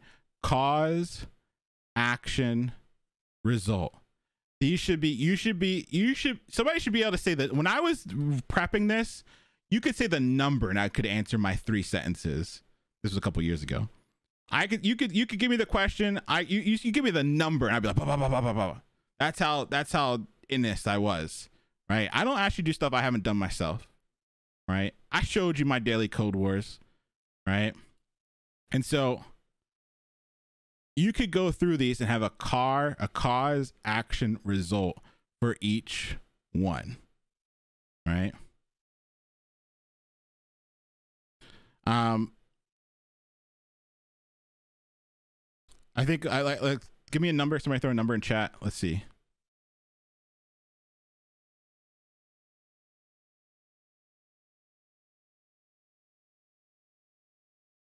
Oh, y'all went fast. I gotta scroll up. Cool. I think number 14 was the first one that popped up. What's 14? No, the 14 doesn't work. I can't tell you about my experience at 100 devs. The next one was 12. Oh, actually, the first one was 12. Describe a situation where you worked effectively under pressure. How did it feel when working under pressure? What was going on, and how did you get through? At my last opportunity, someone pushed to production on a Friday, and it broke. We spent the weekend fixing the problem, getting production back in line. And after that experience, helped the team come up with new documentation and a new system that made sure that we never pushed to production on a Friday ever again. So going forward, we never had production break because we put better systems in place, and we never had to spend the weekend fixing the problem. What happened? We pushed production on Friday, something broke. What action did I take? We put a better system in place to never push on Friday, and better systems to make sure that we don't break production. I'm the best thing ever because we never had that problem again. I swear this is almost verbatim from the last time you answered this. Yes, because I have them fucking memorized. You should too.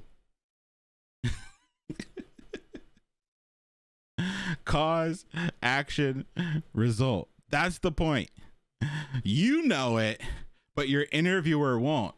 You'll just be looking chill, relaxed. Yeah, so my last opportunity, you know, we pushed to production on a Friday, right? Like it'll come out smooth, right? It'll come out smooth because you have it memorized and you practice it.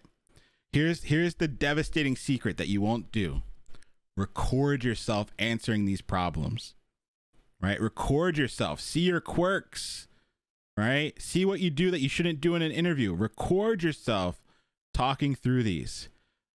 Code up a quick random number generator. As the numbers pop up, you answer them and then you watch it back. What did you do that was cringy? What did you do that you shouldn't do in the future? Right? But having these behavioral questions, cause, action, result, locked down will get you a job. You did nothing else. Honestly, this is what has gotten people so many jobs. It's kind of ridiculous.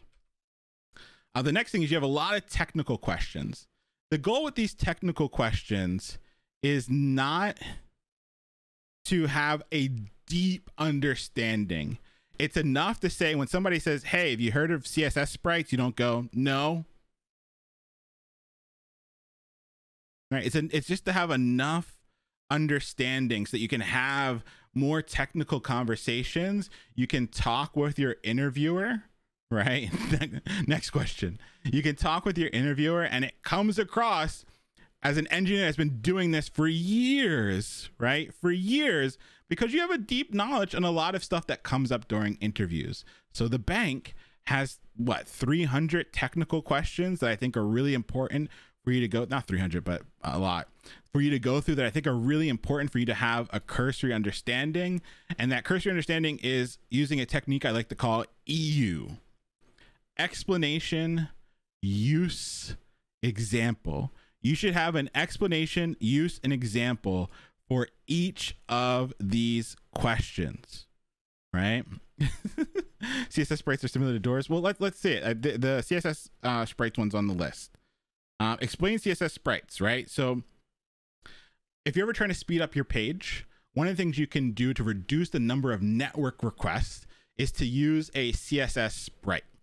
A CSS sprite is a way of putting all of your images into one image file and then using CSS or some other tool to move around that image so only what you care about is in view. So you can go from lots of network requests to a singular network request. And a good example of this is Amazon. If you go to Amazon's page, they really care about page load speed. They've actually said that for every 1 second their page load speed increases, they lose $1 million a day.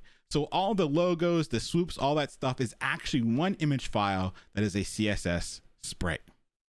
Explanation, what it was. Use, you use it to speed up your site by making only one network request instead of a lot. And an example, the Amazon example. You want to have EU for each of these questions. Explanation, use, example. And then you add them to your Anki so you don't forget them. This is a metric crap ton of work. 100 hours easily. But it's what gets jobs. Now you're starting to see the magic, right? You're starting to see the magic of this this random person sitting in space with their cats, right? It's not magic. You're doing shit that other people won't do during the job hunt. I can guarantee you those dirty clickers are not building out a beautiful portfolio, a manicured GitHub, a perfect LinkedIn. I guarantee you they're not networking their way. Oh no, it's too spicy. Even my computer can't handle it. They're not networking their way. My camera just got too hot. They're not networking their way. Right? They don't want you to know this. They don't want you to know this information. They literally don't want you to know this information. This is too, they're trying to shut me down. I'm not going to let it happen. The clickers will not get me. It's not going to happen. It's not. It can't. They need to know this. They're coming for me. I won't be silenced. I won't be silenced. I refuse. They're not building their GitHubs. They're not networking their way into applications. They're not spending 100 hours building a project. They're not doing hundreds of hours of Banky when they go into these interviews like scrubs. All of their weakness shows. But we're 100 devs. We don't go into our interviews like an accident. We go in prepared, lean, mean, interviewing machines. We come, we eat their lunch, we take their money, we take their jobs. They tried to keep me down. They tried to keep me out. They said Leon was giving the secrets away. Not today. I'm back. Can't keep me off these airways, folks.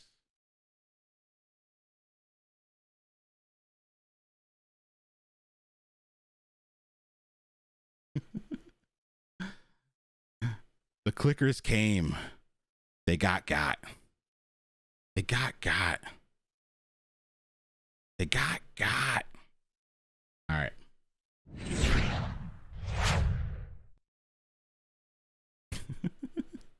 refresh.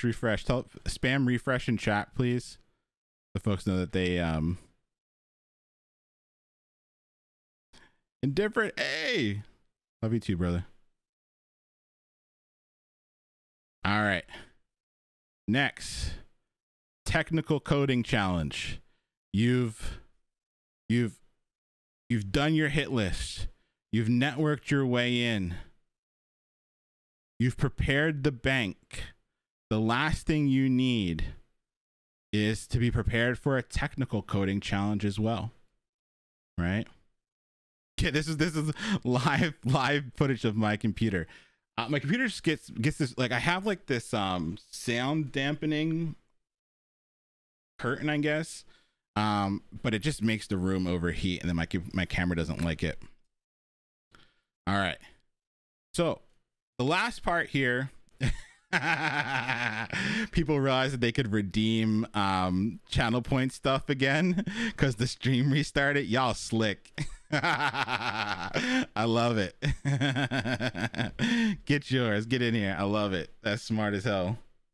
They big brained it. They big brained it. You smart.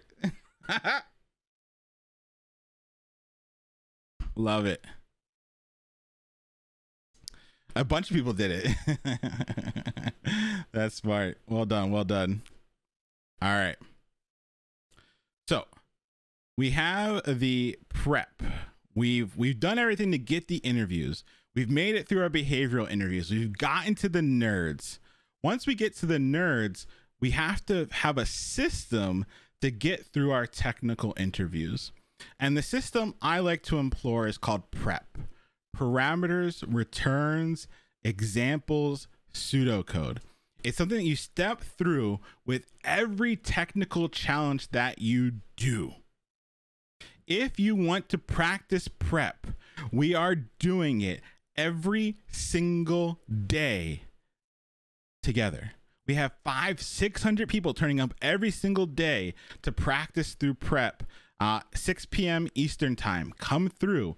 We put the question in the Hunttober daily channel the day before, sometimes the same day if I'm running a little behind.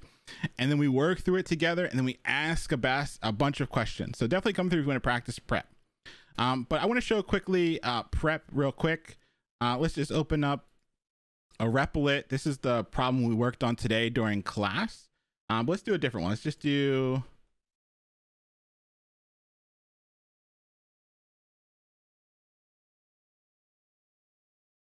Let's do...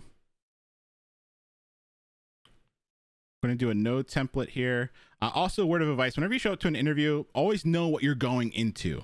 What type of interview should I expect? Is it behavioral? Is it technical? What questions am I going to be asked, right? And if you know that you're going to be doing a technical challenge, have your Replit pulled up or whatever you feel comfortable with.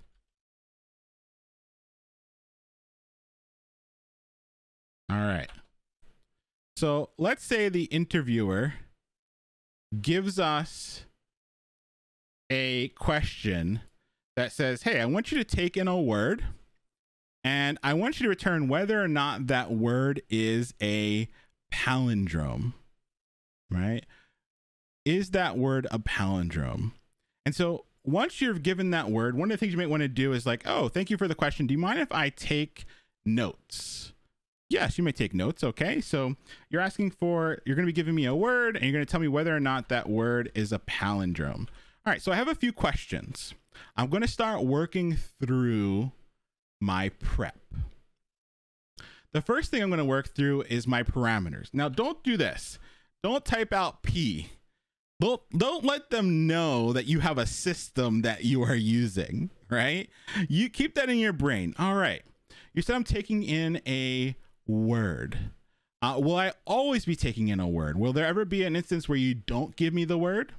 Wonderful. Now, will this word be only made up of actual letters? Like, will it always only be a string? Okay, it will only be a string. Wonderful. So I know I'm taking in a string. We know that it will only ever be letters.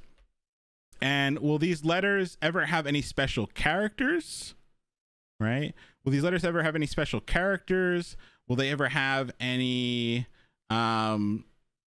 anything that's not a traditional letter or word? Do I have to worry about spaces or anything like that? No. So no spaces, no special characters, no funny business, right? No funny business, no accents. That's a good one. Do I have to worry about capitalization? Can I just assume that all the words will be lowercase? Great. So it's regular letters, all lowercase, no special characters, and no funny business. Wonderful. Now, what I am returning to you is whether or not it's a palindrome. This is the returns, the R in our prep. We don't type R. All right, I'm going to return to you a whether or not it's a palindrome. Would you like that as a string saying yes or no? Would you like that as a Boolean, as true or false? What would you like me to do to let you know that it is indeed or not a palindrome? Oh, you want a Boolean to be returned. So we're going to return true or false. whether or not it's a palindrome. Wonderful. Do you mind if we work through some examples together? I'm just going to set up a function here. I'm going to call this is palindrome. And real quick, before we work through some examples, just to make sure we're both on the same page, when you say the word palindrome, you mean a word that is spelled the same forwards and backwards. Is that correct? Right? What you're trying to do is make sure that you're on the same page. Don't leave anything up to guess. When you're working through your parameters and your returns, you want it all on the table. Make sure you understand exactly what they're asking. You're taking that time to really understand the problem. Really make sure you know what's coming in. Make sure what's going out. Cool. All right, so I know I'm taking in a word. We're going to put word in here as the parameter. And I'm just going to go ahead and set up some test cases here. So I'm just going to go ahead and do a console log so that we can run this down the line. And I'm going to put the is palindrome in here. Wonderful. And let's do an example. I know that race car, right? Race car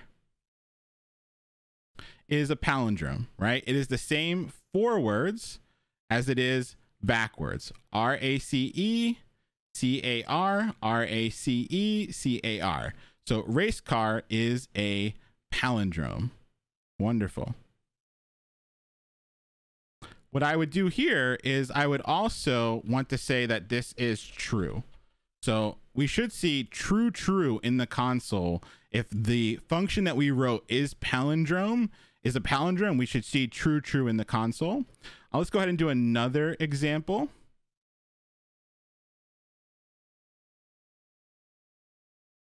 Let's go ahead and do my alleged name. All right, Leon Noel, that should be true. And then we can do another name. SpongeBob. Cool. All right, so race car should be true. Leon Noel should be true. SpongeBob should not be true. It should be false. Interviewer, if all of these are correct, would we be satisfied in knowing that we have solved the problem? Yes. Now, we're doing this, one, to make sure we understand the problem. A lot of times when I'm doing a technical interview, I don't really know what I'm going to do until I'm working through the examples. And then the other thing that's really important is that we have our receipts. Right? We have our receipts. They can't change the game on us 30 minutes into the interview and be like, actually, this is what I wanted you to do. Slow your roll. You agreed that if these all worked, we solved the problem. So not only is it helping you figure out what you need to do, but it's giving you receipts for later on too, in case they try to switch things up.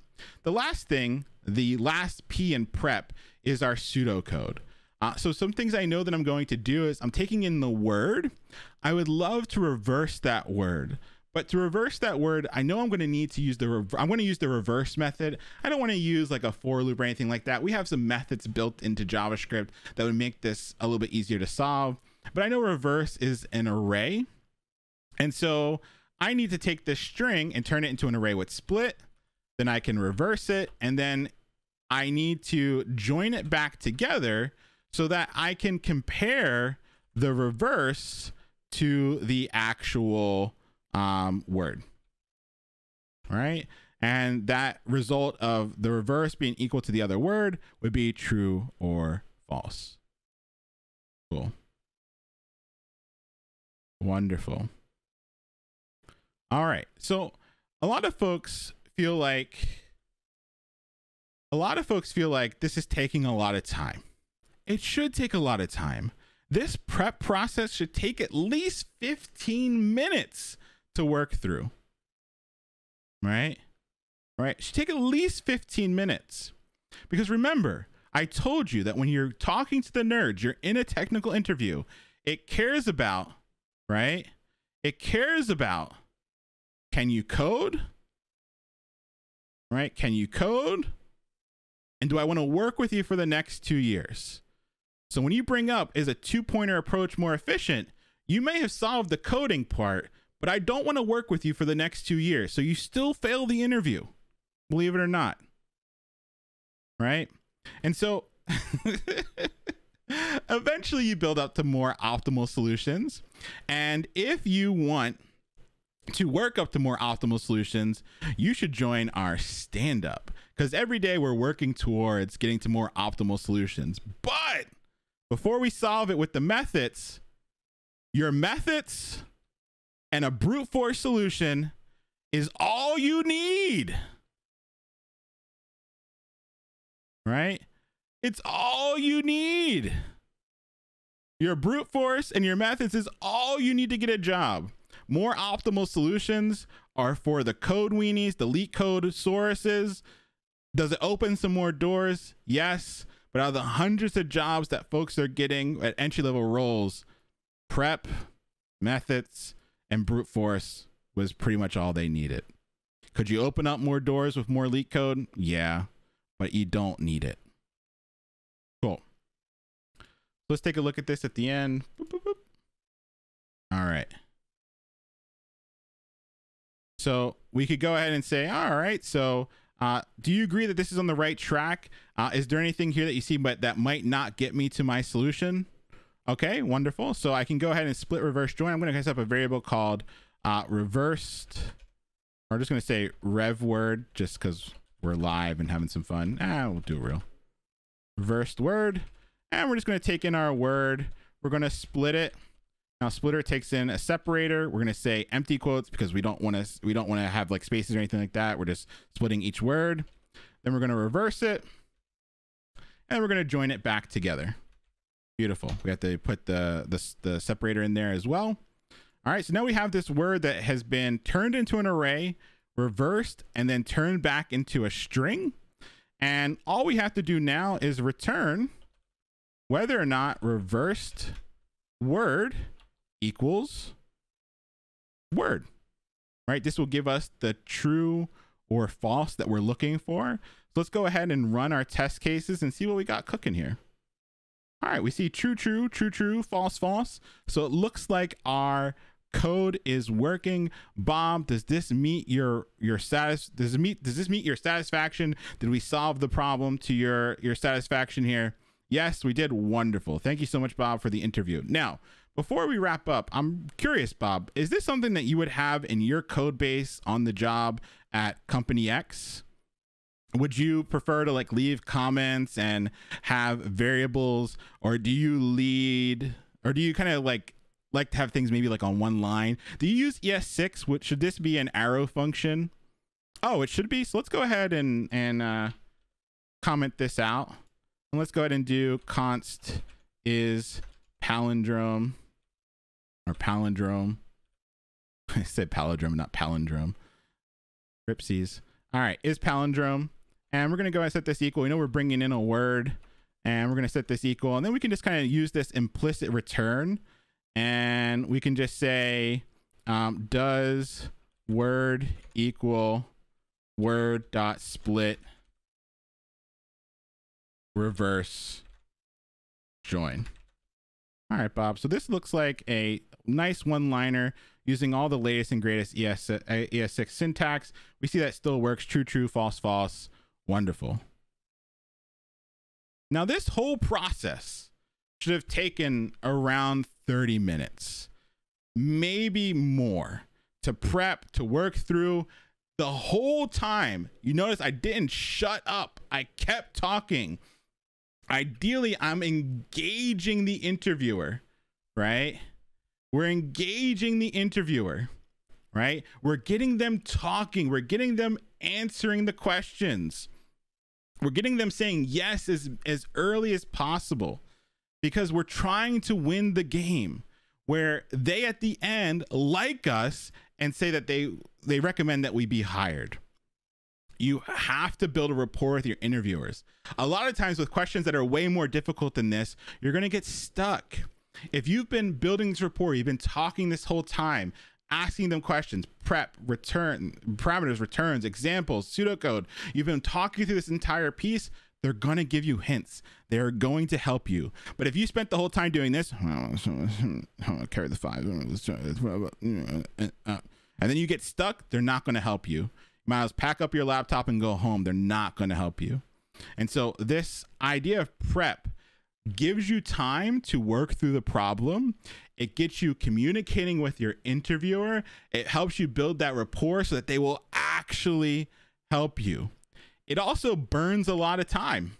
So in the end, you could say, you know what? I'm sorry so much. I have an interview immediately following this.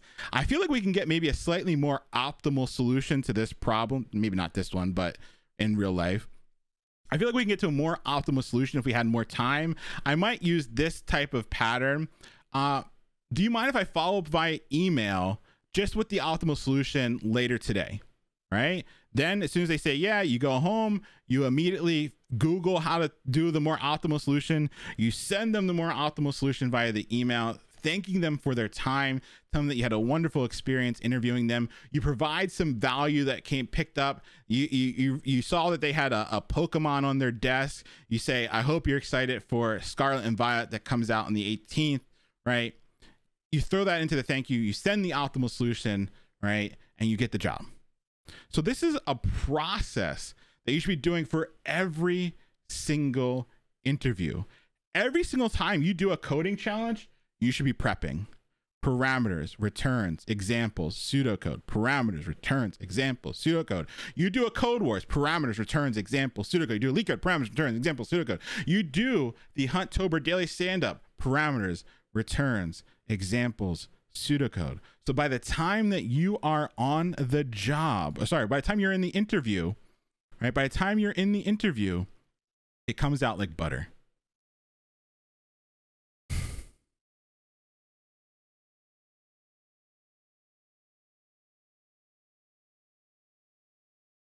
What did they say? Actually, I'm not too busy. I have time. Sorry. I actually have another interview with another company right now.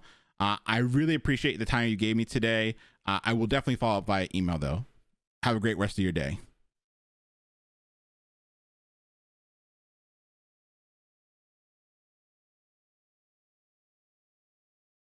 There's a game to be played, folks. It's up to you if you want to play it.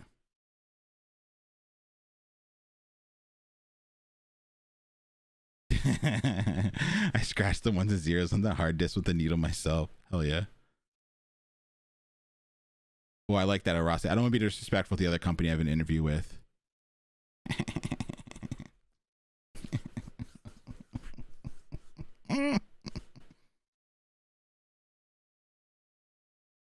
Cool. If you do prep, you know your method's cold. We've been spending like a past week or two just making sure we knew all of our methods. Today we saw sorting methods. We saw char code at methods. We tried to see slice methods, but we ran out of time. We have seen split, reverse. We've seen all these methods that I've asked you to practice, and we're seeing them live in stand up. So if you need to practice with your methods, come to stand up. We're getting that practice in. But if you know how to prep, you know your methods, you know how to brute force a solution, which is like the non-optimal solution, that's all you need. That's it. You get a job. You can stop right there. You don't need to know how to do the optimal solutions to leak codes, etc. Does it help? Yes. Does it open more doors? Yes. But it sprinkles. It sprinkles. It sprinkles on top of your interviewing Sunday.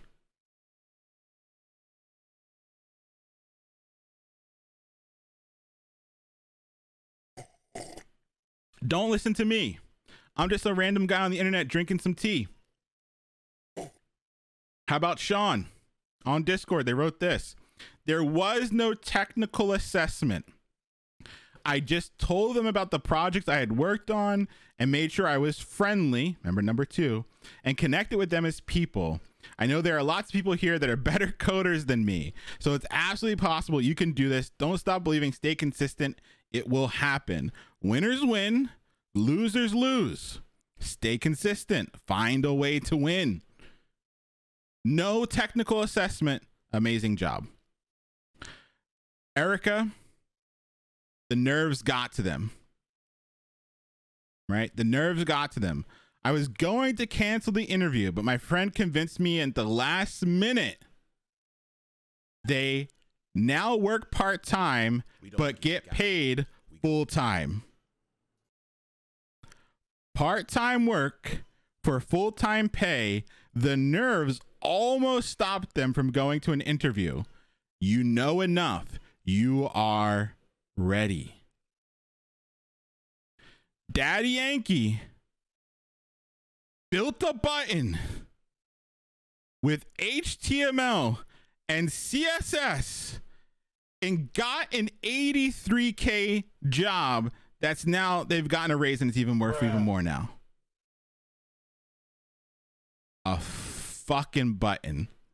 And if you go in our celebrations channel, you will see that this is not a fluke.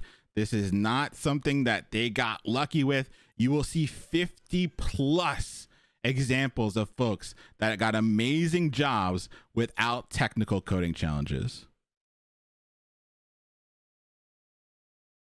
Hey, Rose. Oh, that's cool.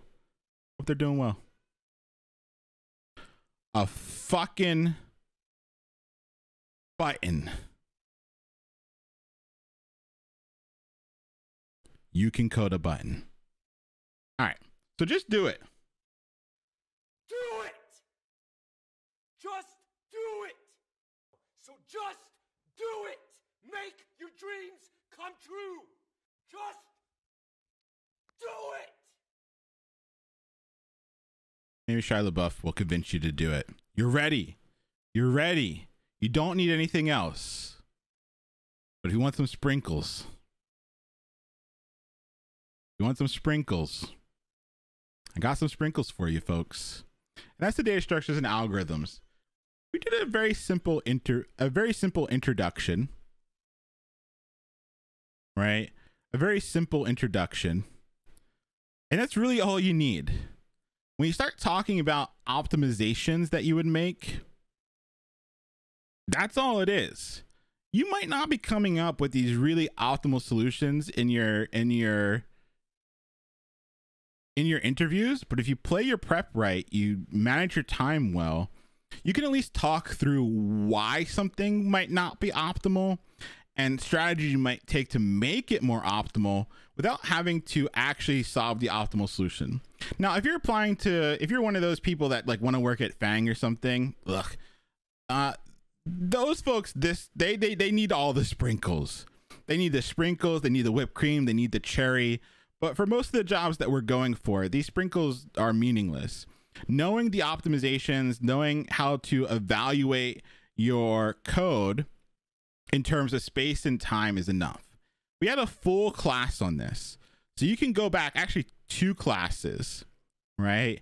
You can go back to those 2 classes and see all of this in detail, but very quickly, right? Very quickly, when we talk about data structures and algorithms, I think it's just the last thing you need, the last sprinkle you need if you want to interview well, right? The last thing you need if you want to interview well. And that last thing is to understand what data structures and algorithms are. An algorithm is just the steps you take to solve a problem. All right, hold on, my little one's not doing too well. I'll be right back, 1 second. We're back. God, family, academics, always. Always. It's close to little one's bedtime, and I think they're trying to hit it a little early. All right. So these are sprinkles, right? The sprinkles that we're putting on our interview Sunday, right? Our interview Sunday. And so let's just run through these quickly, but know that we have 2 classes on all of this, right? Algorithms. Whenever you hear somebody talk about algorithms, it's just the steps you take to solve a problem. And it's helpful to know how to evaluate the efficiency of those steps that you are taking. And when we say the efficiency, we care about 2 things, space and time. How much time theoretically are we taking, and how much space theoretically are we taking up in memory? And space being how much memory is used, time, how many operations are executed per input. Now, when I say about time, I don't really mean like the actual amount of seconds something takes. We're talking about rough estimates, right? Rough estimates. When I'm evaluating time of an algorithm or the steps I took to solve a problem, why do I care about rough estimates and not about like the actual numbers or the number of seconds it took for my code or the solution that I've written to run. A recipe is an algorithm. Exactly. Thank you, Indifferent. It's just the steps you took to solve the problem.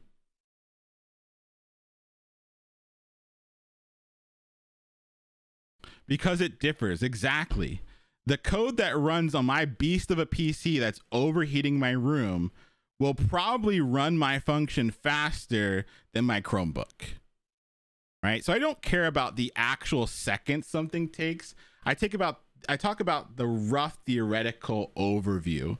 So how many operations are executed per input is what I really, really care about. And we have a way of talking about this rough estimate. And what we use to talk about this rough estimate is something called big O notation. Big O notation, like why do we use it? It's just a way of mathematically describing how complex an algorithm or the steps you took to solve a problem is in terms of that time and space.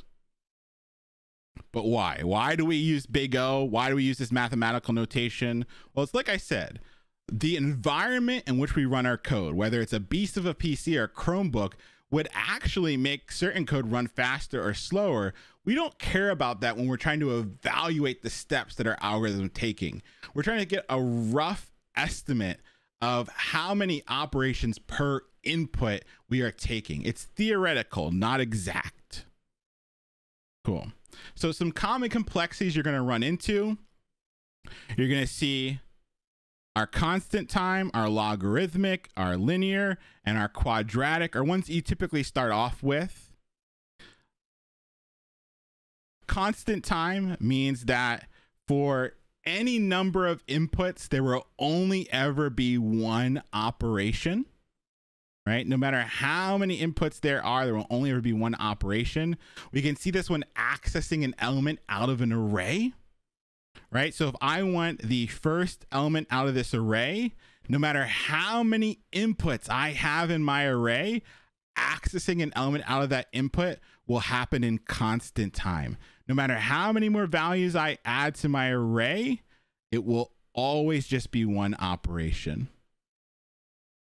Right?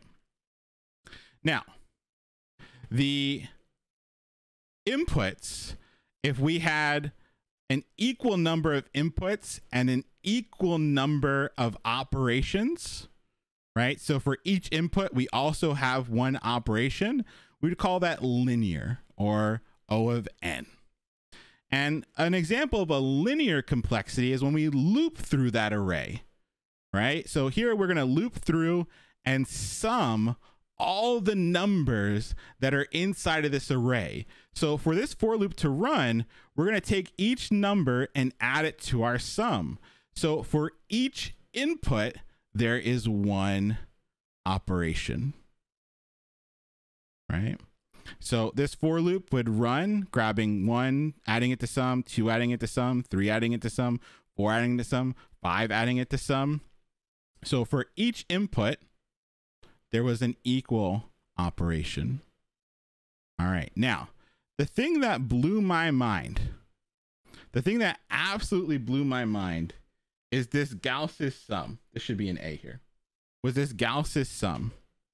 With Gauss's sum, I was able to sum an array just by taking the last value. So here, I'm grabbing the last element out of my array, and I'm doing this fancy, right? It will do this fancy math trick, right? We do this fancy math trick, right? We do this fancy math trick, and when we do this fancy math trick, we get the sum. So if you ever have a contiguous array of numbers, meaning that they go from 1 to the number, they don't skip anything, they're in order, right? You can go ahead and just grab the last number. So no matter how many inputs, you're doing one operation and you get the sum. You don't need to loop through, right? You don't need to loop through. You can do one operation and get the sum. That turns something that was a linear complexity into something that is constant time. This is why people study data structures and algorithms. there will be problems that come up often in computer science and in engineering that if you know the tricks, you can do it way more efficiently. Imagine we had 1 million numbers. We'd have to loop through each number to get the sum. But if you knew this trick, you do one operation, no loop, and you get the same value, right? That is the power of data structures and algorithms, and that's why people study them. Do they come up in a normal engineer's day to day? No, maybe, depending on what you're working on. But when it does show up, oh boy. Oh boy. Right? Oh boy, does it pop off. And so what we're doing during the daily stand-ups, right? What we're doing during the daily stand-ups is slowly exposing you to the really common data structures and the really common algorithms that might show up in your interview. But none of this is necessary. This is all sprinkles on top. If you know your prep, you know how your methods, like your JavaScript methods, your sorts, your maps, your reduces, your filters, and you know how to brute force just like using regular functions, loops, right? That's good enough. Learning this stuff puts you over the edge. So I've shared so far 2 resources, the Scotch.io's Introduction to Algorithms, and then a free front-end master's course on introductions to algorithms. You do those 2 courses, you know enough to blaze through your interviews at most companies. That's like taking it to the next level, putting all those sprinkles on top, right? So that's kind of the idea of why these things are important. There's 2 more. Quadratic. When you see like a loop inside of a loop, for each input, you're also doing an operation. As you add more inputs, you're doing not exponentially, but close to exponentially more operations. That would be quadratic. We have something called logarithmic, where we have special algorithms where we can break our inputs in half, throw away the ones we don't care about, and it's a little bit faster. And then we have a whole class on this, right? So if you know that you want to add the sprinkles on top, go check out our past VOD, our past class on data structures and algorithms. It'll cover all this stuff in detail. If you're watching this on how to interview, definitely go back and watch that class. This is just trying to give you a little taste as to why it might be important.